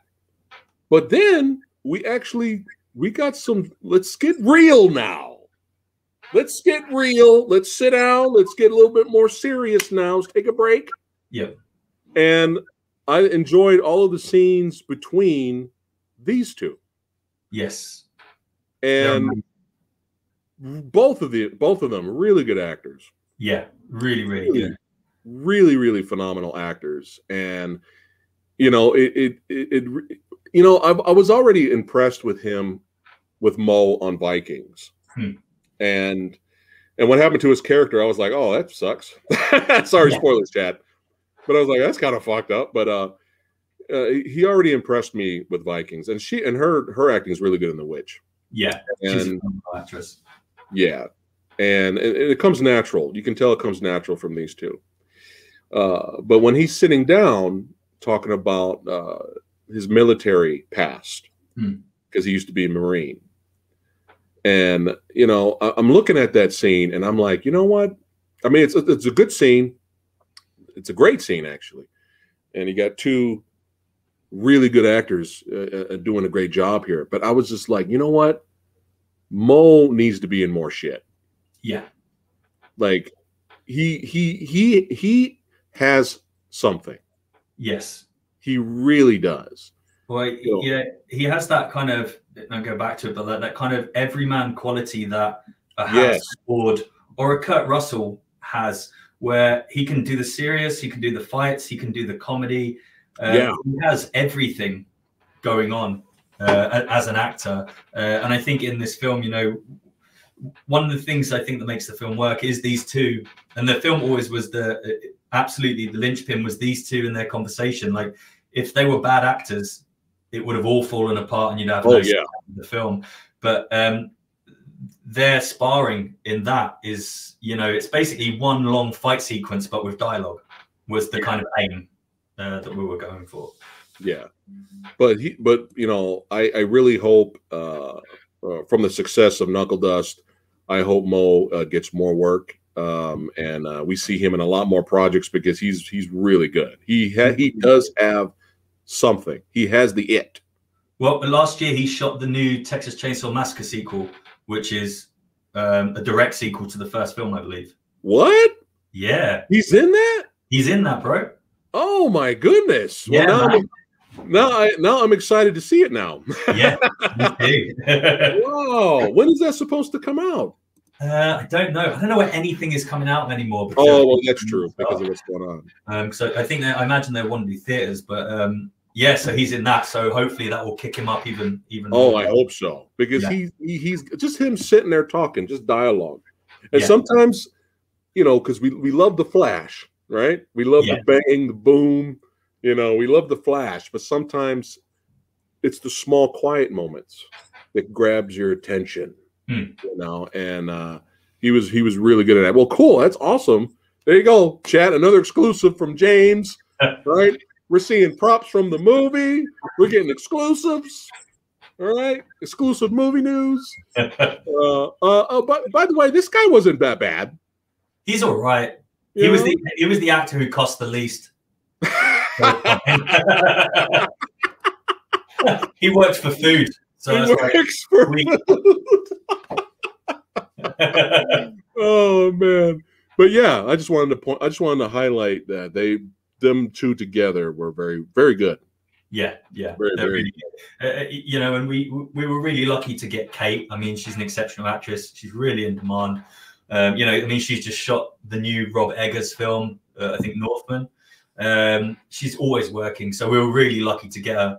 And then we knew that we couldn't get an actor who could just fight. We had to, and that was the difficulty with the part, because we weren't saying it's just a fight film, you just need to fight, it's cool, or it's just an acting film, you don't need to fight, and we're going to get a stunt double for you all the time. It had to be both all the time, because I wanted to make sure that the fights weren't frenetically cut so you don't see the fight, because it really annoys me. So we really wanted to see Mo in the fight sequence and his body really getting hammered. So it's a big job from him, and I think he smashed it. Yeah, yeah, he did. He did smash it. And I noticed the throughout the movie, the fights got better. Yeah, like the filming of the fights got actually better. There was less quick cut editing and all that. Yeah, and that was awesome too. You know, that was awesome too, because everybody knows. Movie Dojo Army chat, they know that pisses me off, and I throw shit at TV because it's just like, you fucked it all up. You who cares if we got two badasses doing this amazing fight choreography and working for, you know, trying to perfect the fight for hours and days when it's all this shit. It's all that, and it's fastly cut. It's very close, and you can't see. You know, it's all like this. Yeah, like who's hitting who? It's like Jesus. It's really annoying. So yeah, we were really. At the very beginning, we were kind of like, we want all the fights to get bigger and more brutal as they go. So there's a development on the fights as well. So I think there is a tendency as well for fights, especially when it's one style of fight, to become like blasé. You just go through it after a while and you're like, okay, there's lots of gunfire. I'm tuning out a little bit. So we really wanted to make sure each one was its own. Hopefully everyone has their own different favorite fight sequence from the film. Speaking of, perfect timing. My favorite fight in the movie. That's right.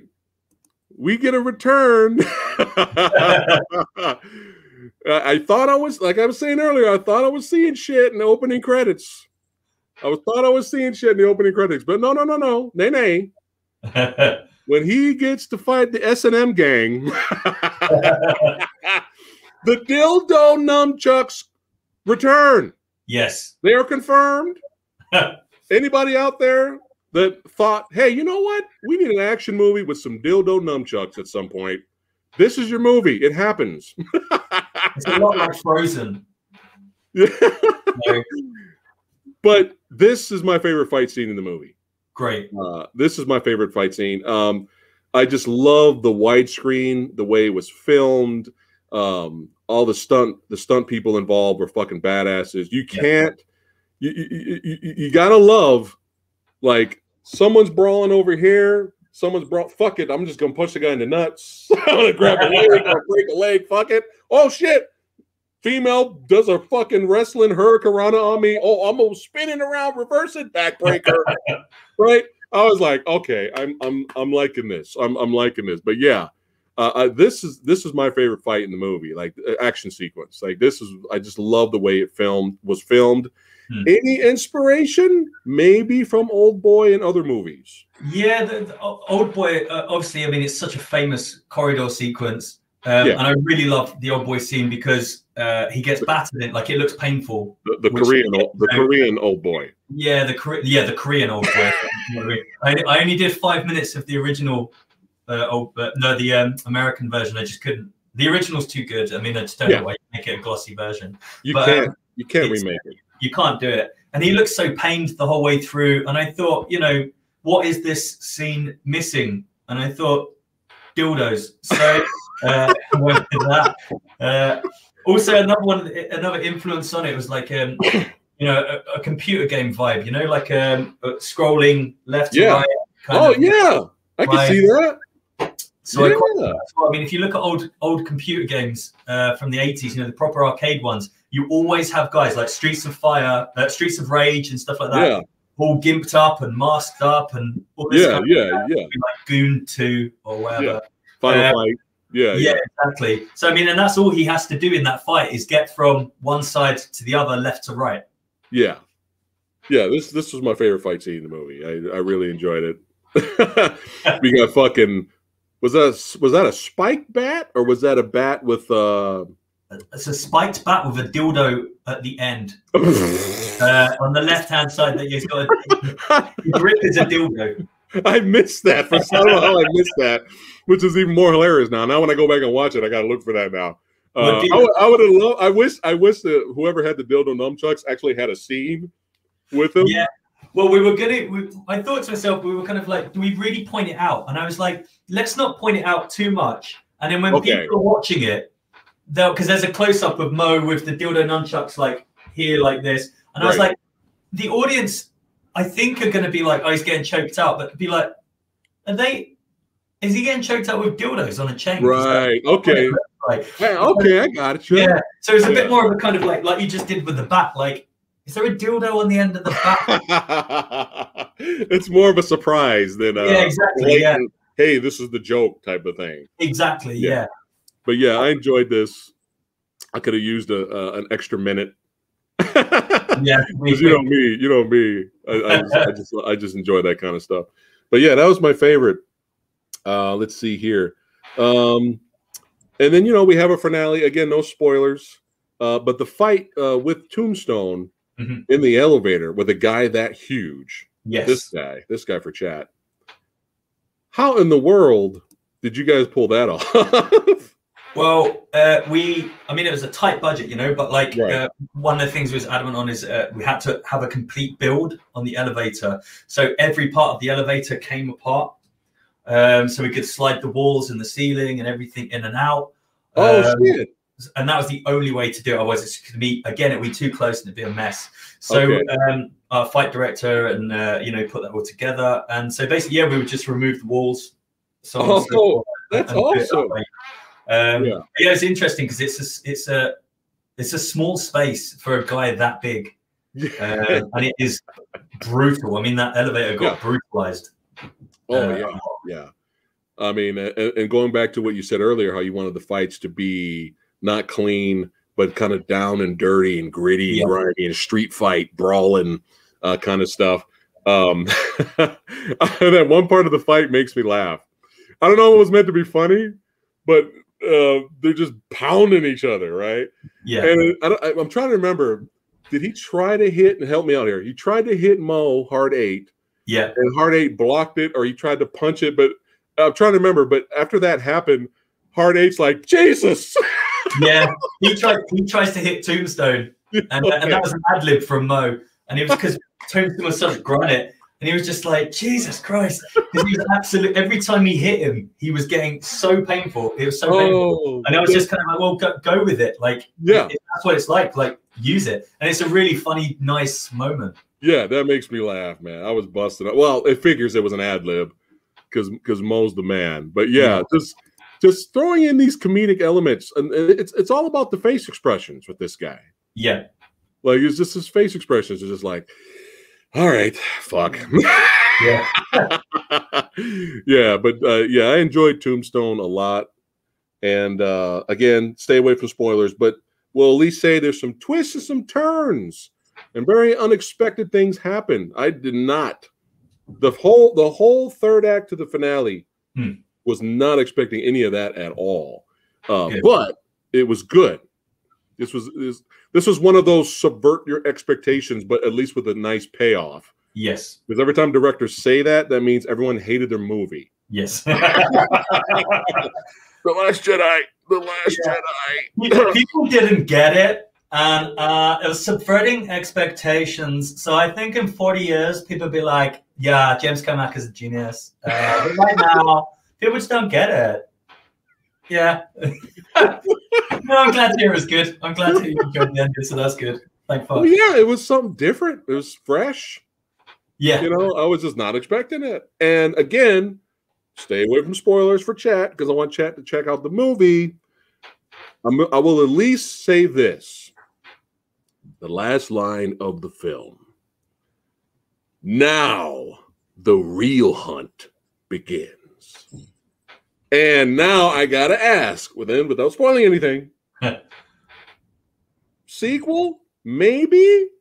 That is the aim, the hope. Yes. Is to open up. I mean, the thing with the film is it has so many questions left at the end for who we've just followed. Right. It means that we can kind of start a whole new world and expand it. Yeah. So it's meant to be a trilogy, and so the second one is fleshed out.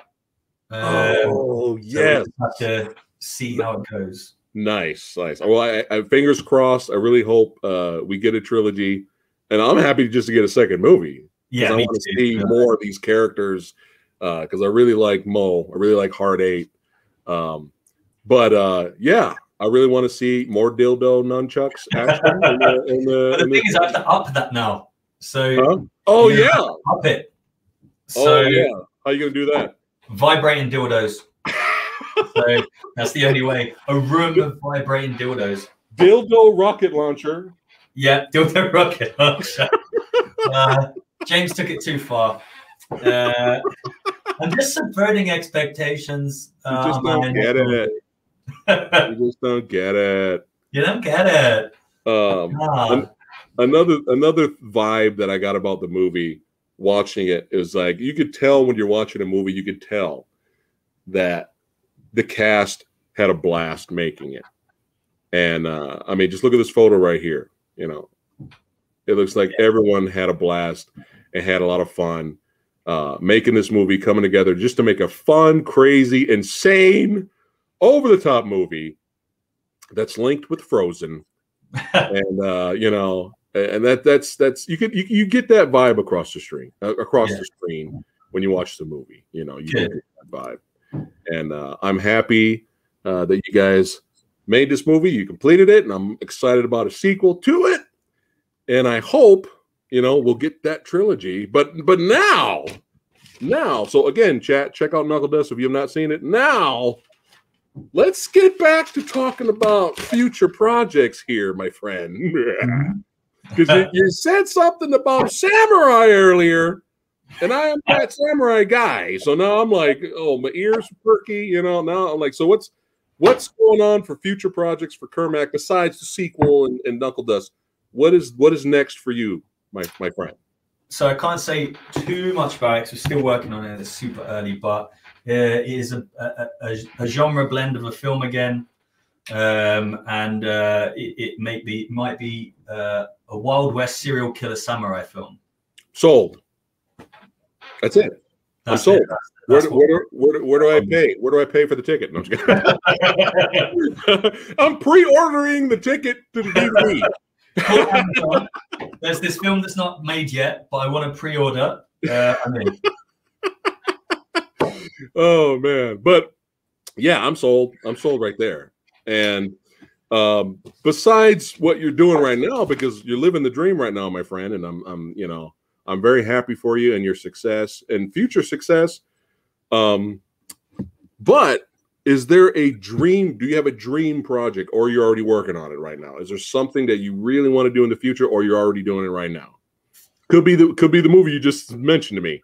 I mean, that's getting there to be. That's getting to the point with the script where I'm like, okay, I'm like really excited by this now. This is, you know, because it was Wild West serial killer, and then as I was writing it, you know, the lead guy, I was like, oh, he has his katana on his back, and as he rides into town, I was like, okay, yes, yeah, I know where I'm at now. This is super sweet. Yeah, I don't know. It's like there's a lot of remakes and stuff. Every film I really love, I wouldn't want to touch, and because there's a reason I really love it.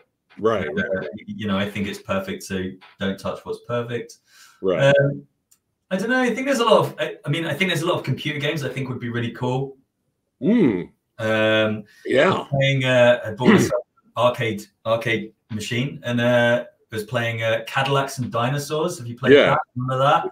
Capcom, so right? Cool. Yeah. It's so cool. Well, you sound like the perfect guy to make a live action movie adaptation of that. Yeah, if you want to make an action film of Cadillacs and Dinosaurs kicking the shit out of each other, it's up my fucking alleyway.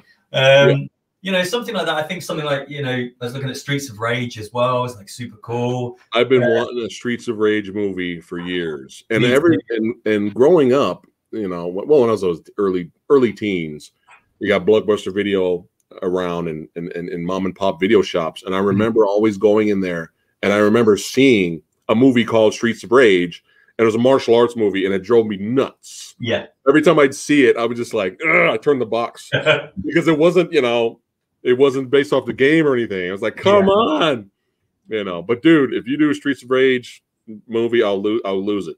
Oh man, I'd love that. I think doing an 80s kind of thing like that would be super cool if you can get it right. And that was actually based on Streets of Fire. There you go. They took inspiration from Streets of Fire. Oh, really? Oh, I didn't. Wow, I didn't know that. And I'd really like to do, which I have an idea for, but like an actual musical that is an action film. So an action musical. So taking Streets of Fire a step further. Okay. So I'd quite like to do an adult R-rated kind of action musical. I think it'd be pretty sweet. I'm sold for that too. Brolicon says, make a Patreon for your next project and give us perks. We'll pay for it for perks. There you go. Ideas. Ideas. Yeah.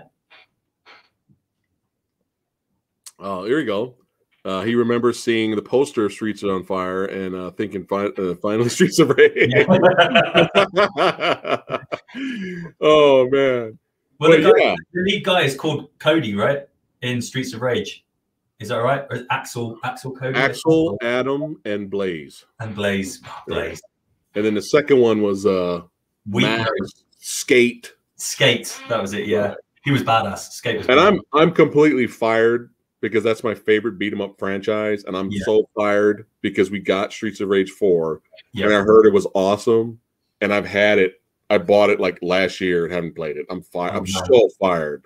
I'll get to it though. I'm going to do some more Let's Plays for the. You're a busy guy. You're a busy guy, man. Yeah, that's true, actually.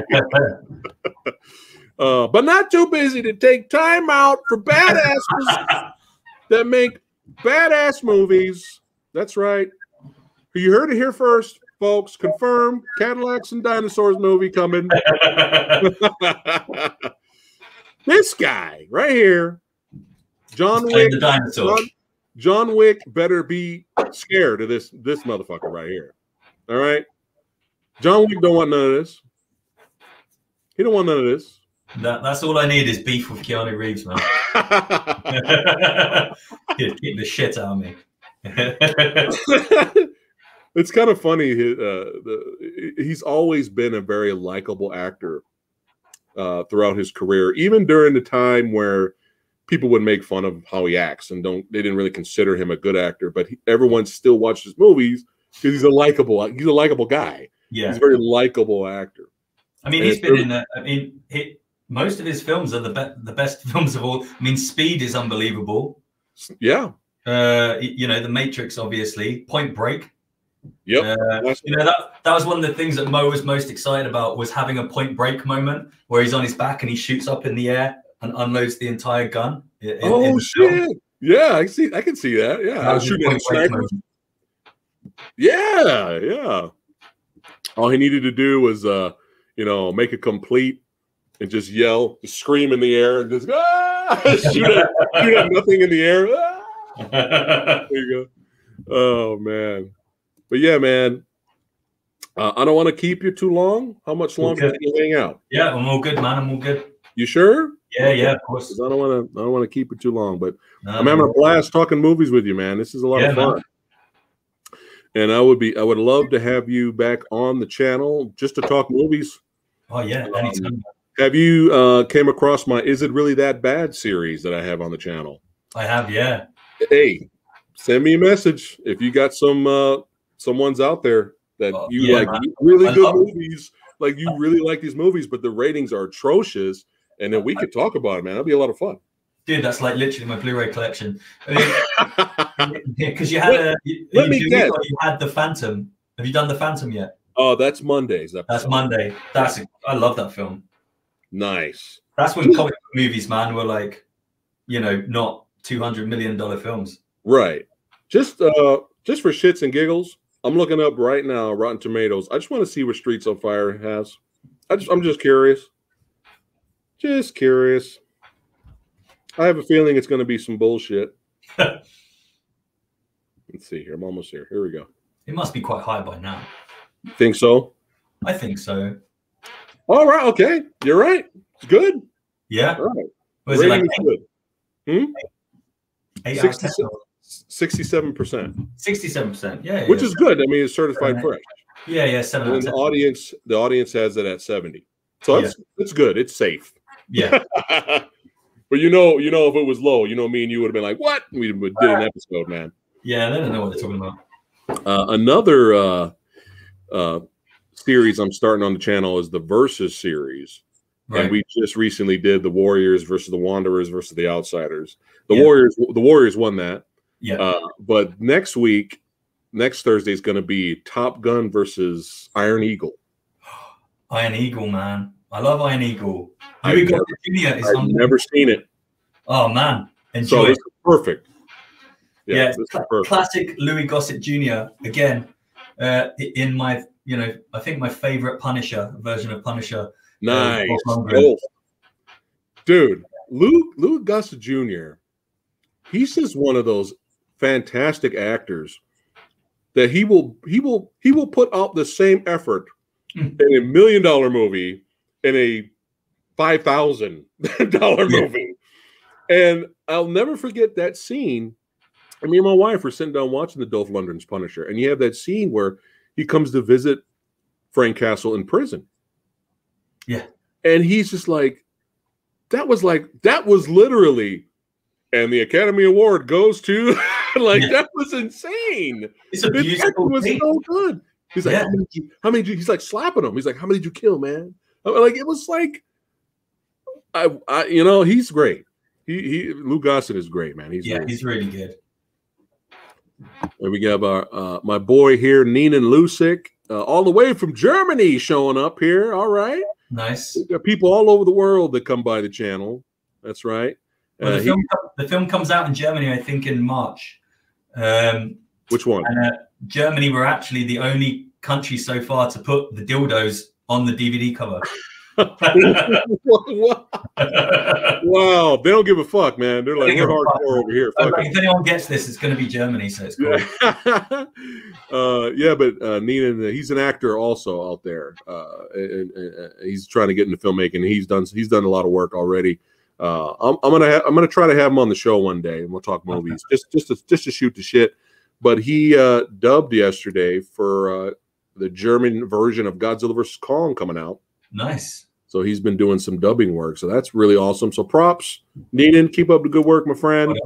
And here's a big question, and it's torturing me. This question here, I get almost every stream, and it tortures me because I cannot watch it out here.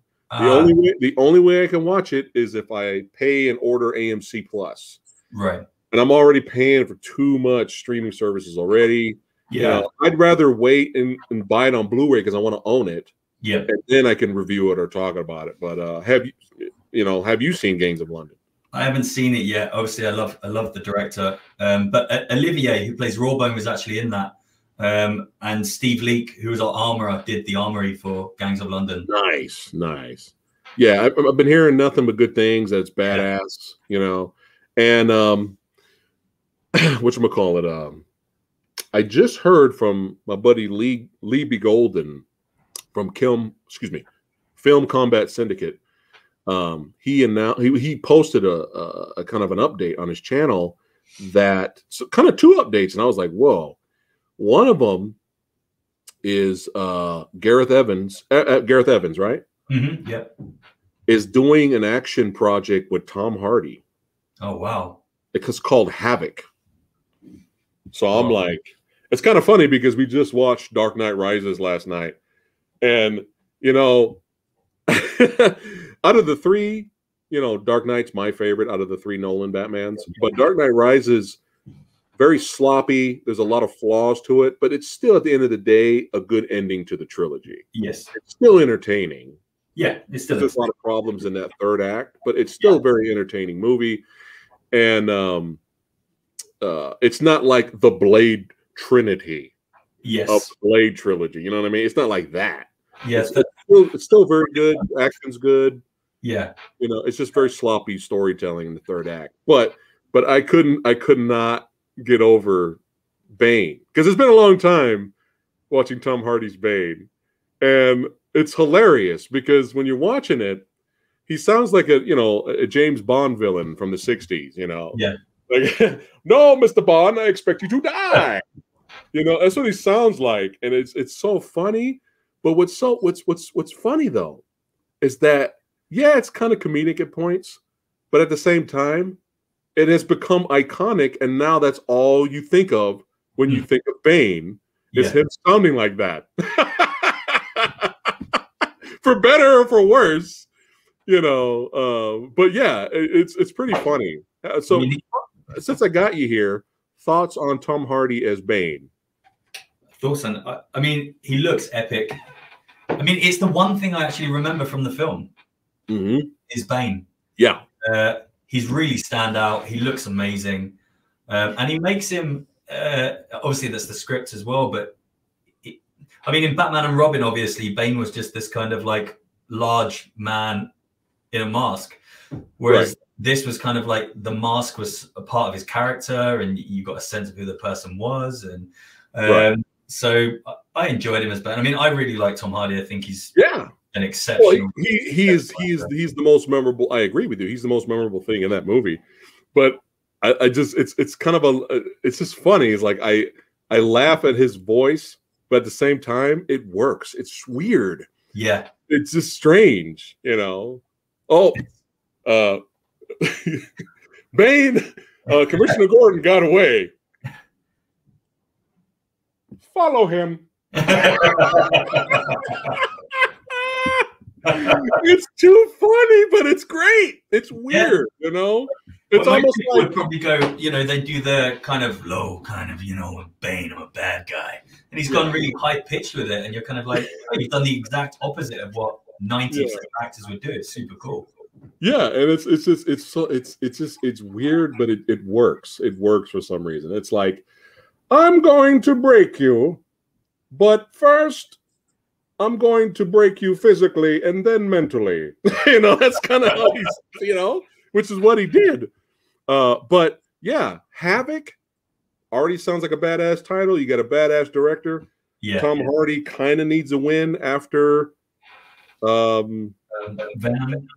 No. No, Capone. Capone. Yeah. I haven't seen it, but I heard nothing but horrible things about it. I haven't seen it. I'm sure it's probably one of those movies where he's good, but the storytelling was bad. I don't know. I mean, generally he's good in everything. Pretty much. Like, he's really good in. Have you seen Lawless? It's like a prohibition western. I mean, he wears a cardigan all the way through the film, and he smokes a cigar, and you're just like, this is the most badass cardigan wearing man I've ever seen in my life. Yeah, I would watch a whole film with just Tom Hardy in a cardigan kicking the shit out of people. That movie that's another underrated badass movie. It's a good movie. Even Shia LaBeouf was good in that movie. He's really good in that. Guy Pearce plays that freaky kind of guy, and very cool film. I just like how the whole movie, Tom Hardy, he doesn't dance. That's not his thing. He don't dance now. And then right at the end, when nobody's around, he's all like, "Oh shit, I feel it," But Tom Hardy's also really good on Peaky Blinders. Yeah, he's very good. He's really good in that show as well. Yeah. The other reveal on Film Combat Syndicate was okay. So after I don't know how you probably really liked the movie, and that's cool if you did. That's awesome. I hated Peninsula. Hated it. Is that the Train to Busan? The sequel to Train to Busan. I hated it. If you ever want to see me get legitimately mad, watch my Peninsula rant video. Like, I go nuts. Okay. So I still don't think we need a Train to Busan remake. Right. But the most recent news that dropped is that James Wan is producing it, and Timo, Night Comes For Us director, is doing it. I'm like, nice.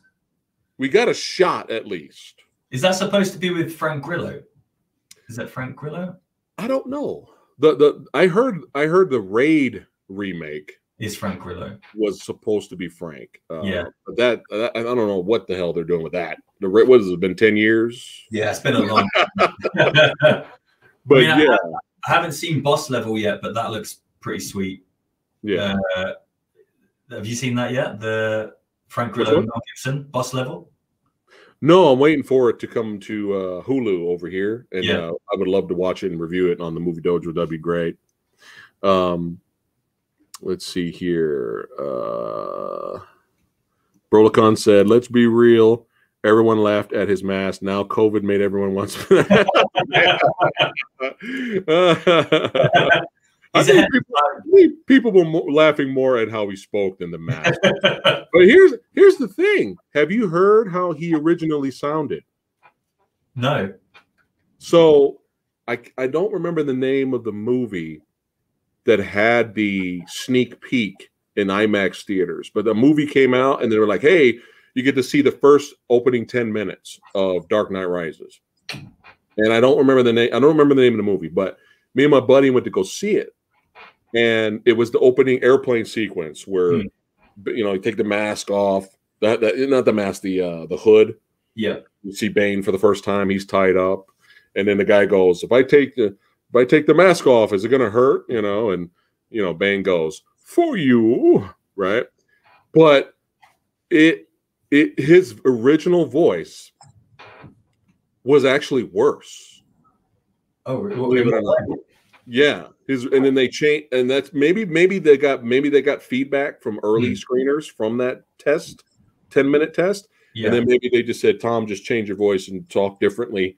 And then we have the I'm going to break you voice now. But yeah, it was worse because he tried to sound like the usual, like, I'm going to break you. Like, it was like that, but it was so distorted and deep that me and my buddy the whole time were like, what the fuck is he saying? It was weird. We could not understand what Bane was saying the whole time. We were like, what is he saying? So that's not good. Well, at least with that, the ADR must have been easy because you don't have to match up any lips or anything. So right, that's probably what they did too. Yeah. I mean, that's the dream.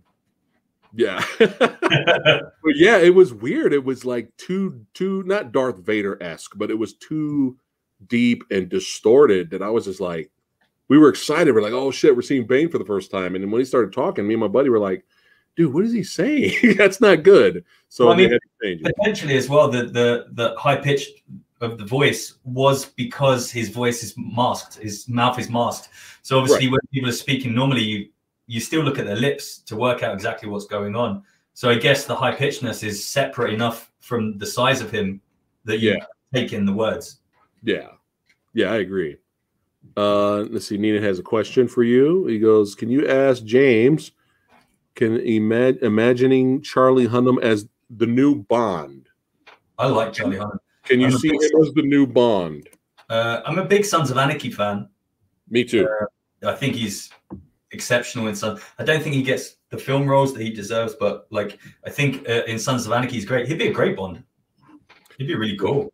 There's a movie out there that for the past 38 years, Nina Lussig's been trying to get me to watch a movie called The Gentleman. I don't know, maybe 50 years. I keep upping the years. But I will watch it, Nina, I promise I will. But he said that I guess Charlie Hunnam in that movie, I guess he's wearing a suit or something like that. Yeah, he looks good. Some people were saying, could he be a Bond in the future? Yeah, because he's a good actor, Charlie Hunnam, and he's very cool.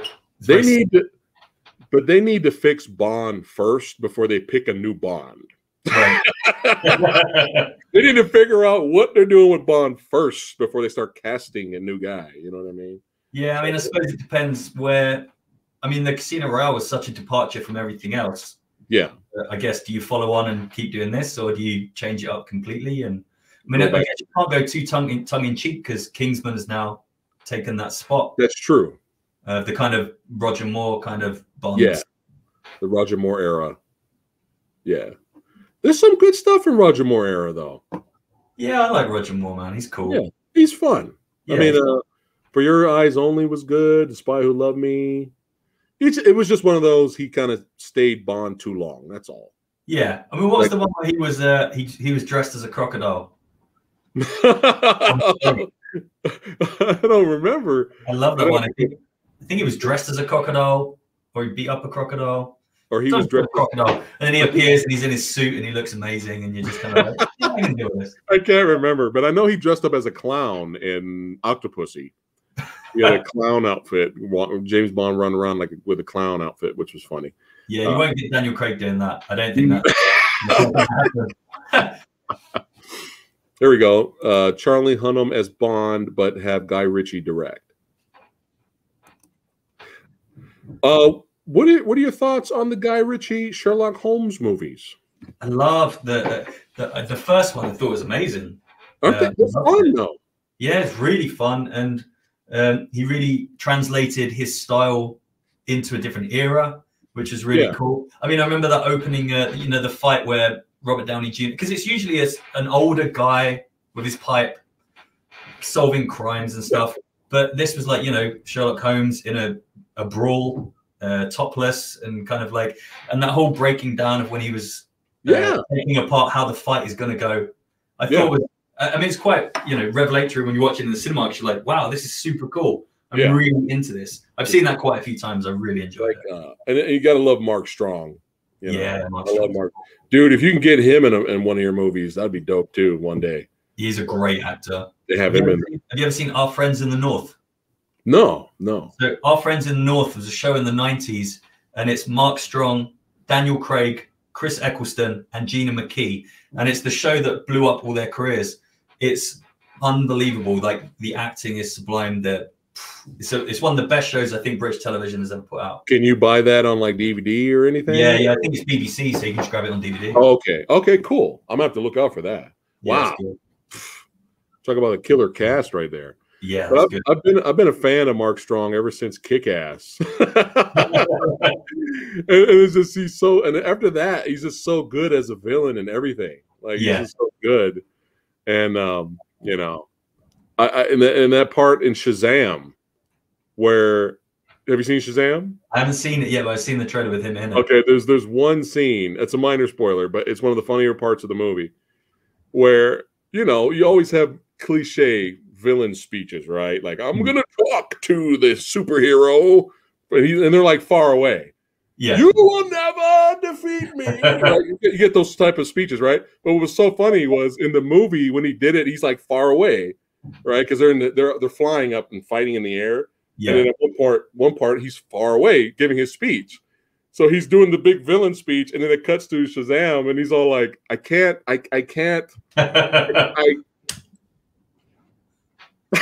It's so funny. And he's all quiet. Like, you can hear him far away. He's all quiet. But yeah, Mark Strong, he's great. And in the first Kingsman movie, he's great, and he's great in that. But yeah, more Mark Strong. Speaking of villains, I have to ask you, since you're a filmmaker, I talked to Chet a little bit about it the other day this week, but thoughts on the Cruella trailer? I haven't watched it yet. So I've seen the pictures and stuff, but I haven't seen it. It's weird. It's almost like Disney's Joker. Yeah, it looks really adult from the little sections I've seen, and it's I don't know. It looks kind of I don't know if they're pushing Disney to a more adult space.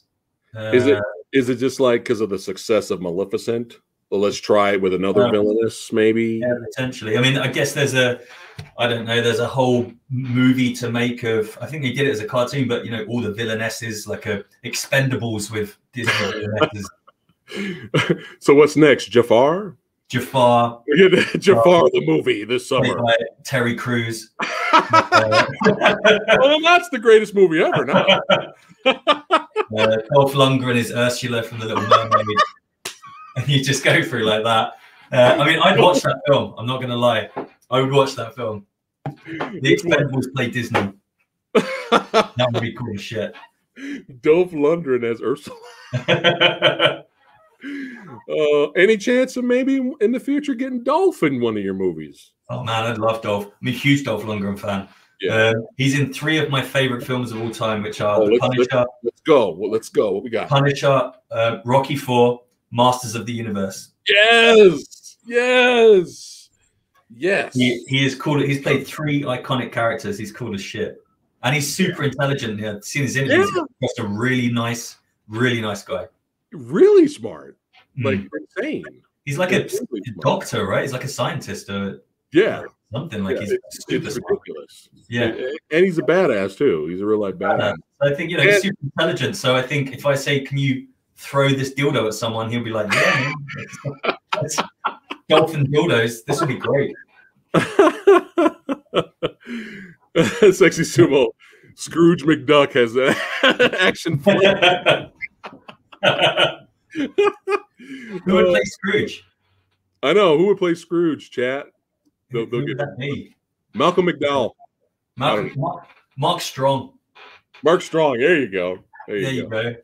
And then you used to get The Rock as the 3 ducks, but CGI. Huey, Dewey, and Louie played by The Rock. Well, if you have, I know you're extremely busy, but if I could pick a date, if you're down, we do have it. Is it really that bad episode planned for Masters of the Universe? Dude, I'm willing to sit there and stick up for Masters of the Universe. Okay, because the rating is atrocious. It's bad. It's embarrassingly low. I think people are trolling it because it's clearly an epically brilliant film. So I'll hit you up. Like are you free on Mondays? Yeah, sure. Oh, we'd have to do it early though. Damn it. That's the only problem because I usually do those at 6 p.m. So 6 p.m. here. What is it over there? I don't know. Is that like what we now? Is it 6 p.m., 10 a.m., like 2 a.m.? Oh yeah, that's when I usually stream with like Ranjit. Yeah, that might be tough for you. Damn it. Let me see. I mean, I'm willing to stay up late if it's for Masters of the Universe. Okay, you're willing to represent. Yeah, I'll keep you posted. I think it needs someone to stick up for it. Cool. I'll keep you posted then. It'll be me, you, and my buddy Eric, the Asian movie enthusiast. So, yeah, that'll be fun, man. That'll be great to have you back to talk about that movie. Yeah, definitely. Conor McGregor as Scrooge McDuck. In an action DuckTales, that would be super cool. Yes, Liam Neeson. Yeah, that would be cool. Actually, that would really work. Speaking of Liam Neeson, what are your thoughts on the Naked Gun reboot? Is that what's happening? He's doing Naked Gun reboot. Oh man, that would be great. He's really funny. I hope it's good because it's kind of that type of comedy doesn't translate well to today's audience, unfortunately. Yeah, I love it. I love the first 2 Naked Gun movies. Yeah, but it's difficult. Today it's offensive. Yeah, I mean, like they were gonna do. I think they might still be doing it with John Hamm because they were gonna do Fletch with Zach Braff about 10 years ago. It never happened, and I think John Hamm is doing it now. I mean, that's so 80s, and Fletch is really offensive. Yeah, it'll be interesting to see how they do it. Right. But I mean, Liam Neeson's funny as shit, so yeah, he can do it. Yeah, have you seen him in Extras? I just hope the movie is funny. Yeah, might be a lot of dead air jokes, or I don't know. Like, are we going slapstick like the old movies? Like, what are we doing? You know? I mean, did you see Shaft? The new Shaft? The first Shaft remake, or the I really like the first Shaft remake. I think it's really cool with Christian Bale and Sam Jackson. I think it's great. But the newest one where Sam Jackson has his son in it and he has his dad. I haven't seen that one. It's funny as shit. Oh, okay. Yeah, it's really funny. Sam Jackson's super funny in it. Okay. So maybe, I don't know. It depends how they push it, I guess. Why didn't they just call it Shaft 2? Or Shaft something? It's tonally really different. Oh. Yeah, it's like completely different to the first one. But I mean, I think Shaft and Blade were the first 2 DVDs that I bought. Nice. Mine was Spawn. Here you go. Here's my. Blade wasn't on DVD yet. All right, so leave me alone, chat. This shows my. What was yours again? It was what? Shaft and Blade. Shaft and Blade. There you go. There you go. Right there. That shows the open-mindedness that you have. Right? So here's my example. First two DVDs I ever bought: Spawn and Spartacus. Wow. Yeah, That's way good. apart in genres, but it's all good because we like it all. Yeah, I'd like to see more Spawn with Michael J. White. Michael J. White's badass. Yeah, we kind of talked a little bit. Yeah, I met him several times. I got my photo with him. Very, very nice guy. Yeah, I've seen interviews. He comes across as, again, super intelligent, really nice guy. Seems very centered and like, you know, knows his shit. But he's badass. Yeah. Like I would love to have him on the channel, and maybe in one day, I don't know, maybe in the future I can get him on here. Yeah, great guy. But yeah, we were recently talking, me and Chat and some other people I had guests that I had on here, and it was just like, it might have been Ranjit as well too, but it was just kind of like, what are they doing with this new Spawn movie? Wasn't it going to take like 50 years before this new Spawn movie comes out? It's just like, what's happening? And then the plot synopsis, Todd McFarlane told Michael J. White just for fun. Right. Michael J. White's not a part of it. I think they wanted Jamie Foxx. Yes. And he told Michael J. White what the movie was going to be, and Michael J. White said, "Good luck with that." And I just don't understand, especially when the superhero genre is so big and popular now. The superhero films have become our summer blockbusters. Yeah. You know, and it's just weird the take he was trying to do with it. Have you heard what he was trying to do? Well, no, I was reading that he's really taking ownership of the universe and really opening it up with characters and different strands of story, like with the graphic novels and the comic books. So it seems like it's proper going to push for its own universe that can be its own linear thing, right? Which is pretty cool. But I mean, was it a much darker version, or was it? It was supposed to be darker and R-rated, which we're for. Yeah. I mean, remember the animated show that was on HBO? That was great. Yeah. That was really good. But the plot, as far as the concept is, Spawn's barely there. Right. You don't really see Spawn. You're kind of following Sam and Twitch's characters for the police precinct, and they're going on trying to solve these murders. And it's through their perspective. And you'll see Spawn once in a while, but he'll come in as kind of like Mist, or kind of like a supernatural element where he kills, you know, the bad guys and he disappears. Right. Kind of like a horror thriller mystery, cop thriller. And I'm like, this sounds good for a TV show, not a movie.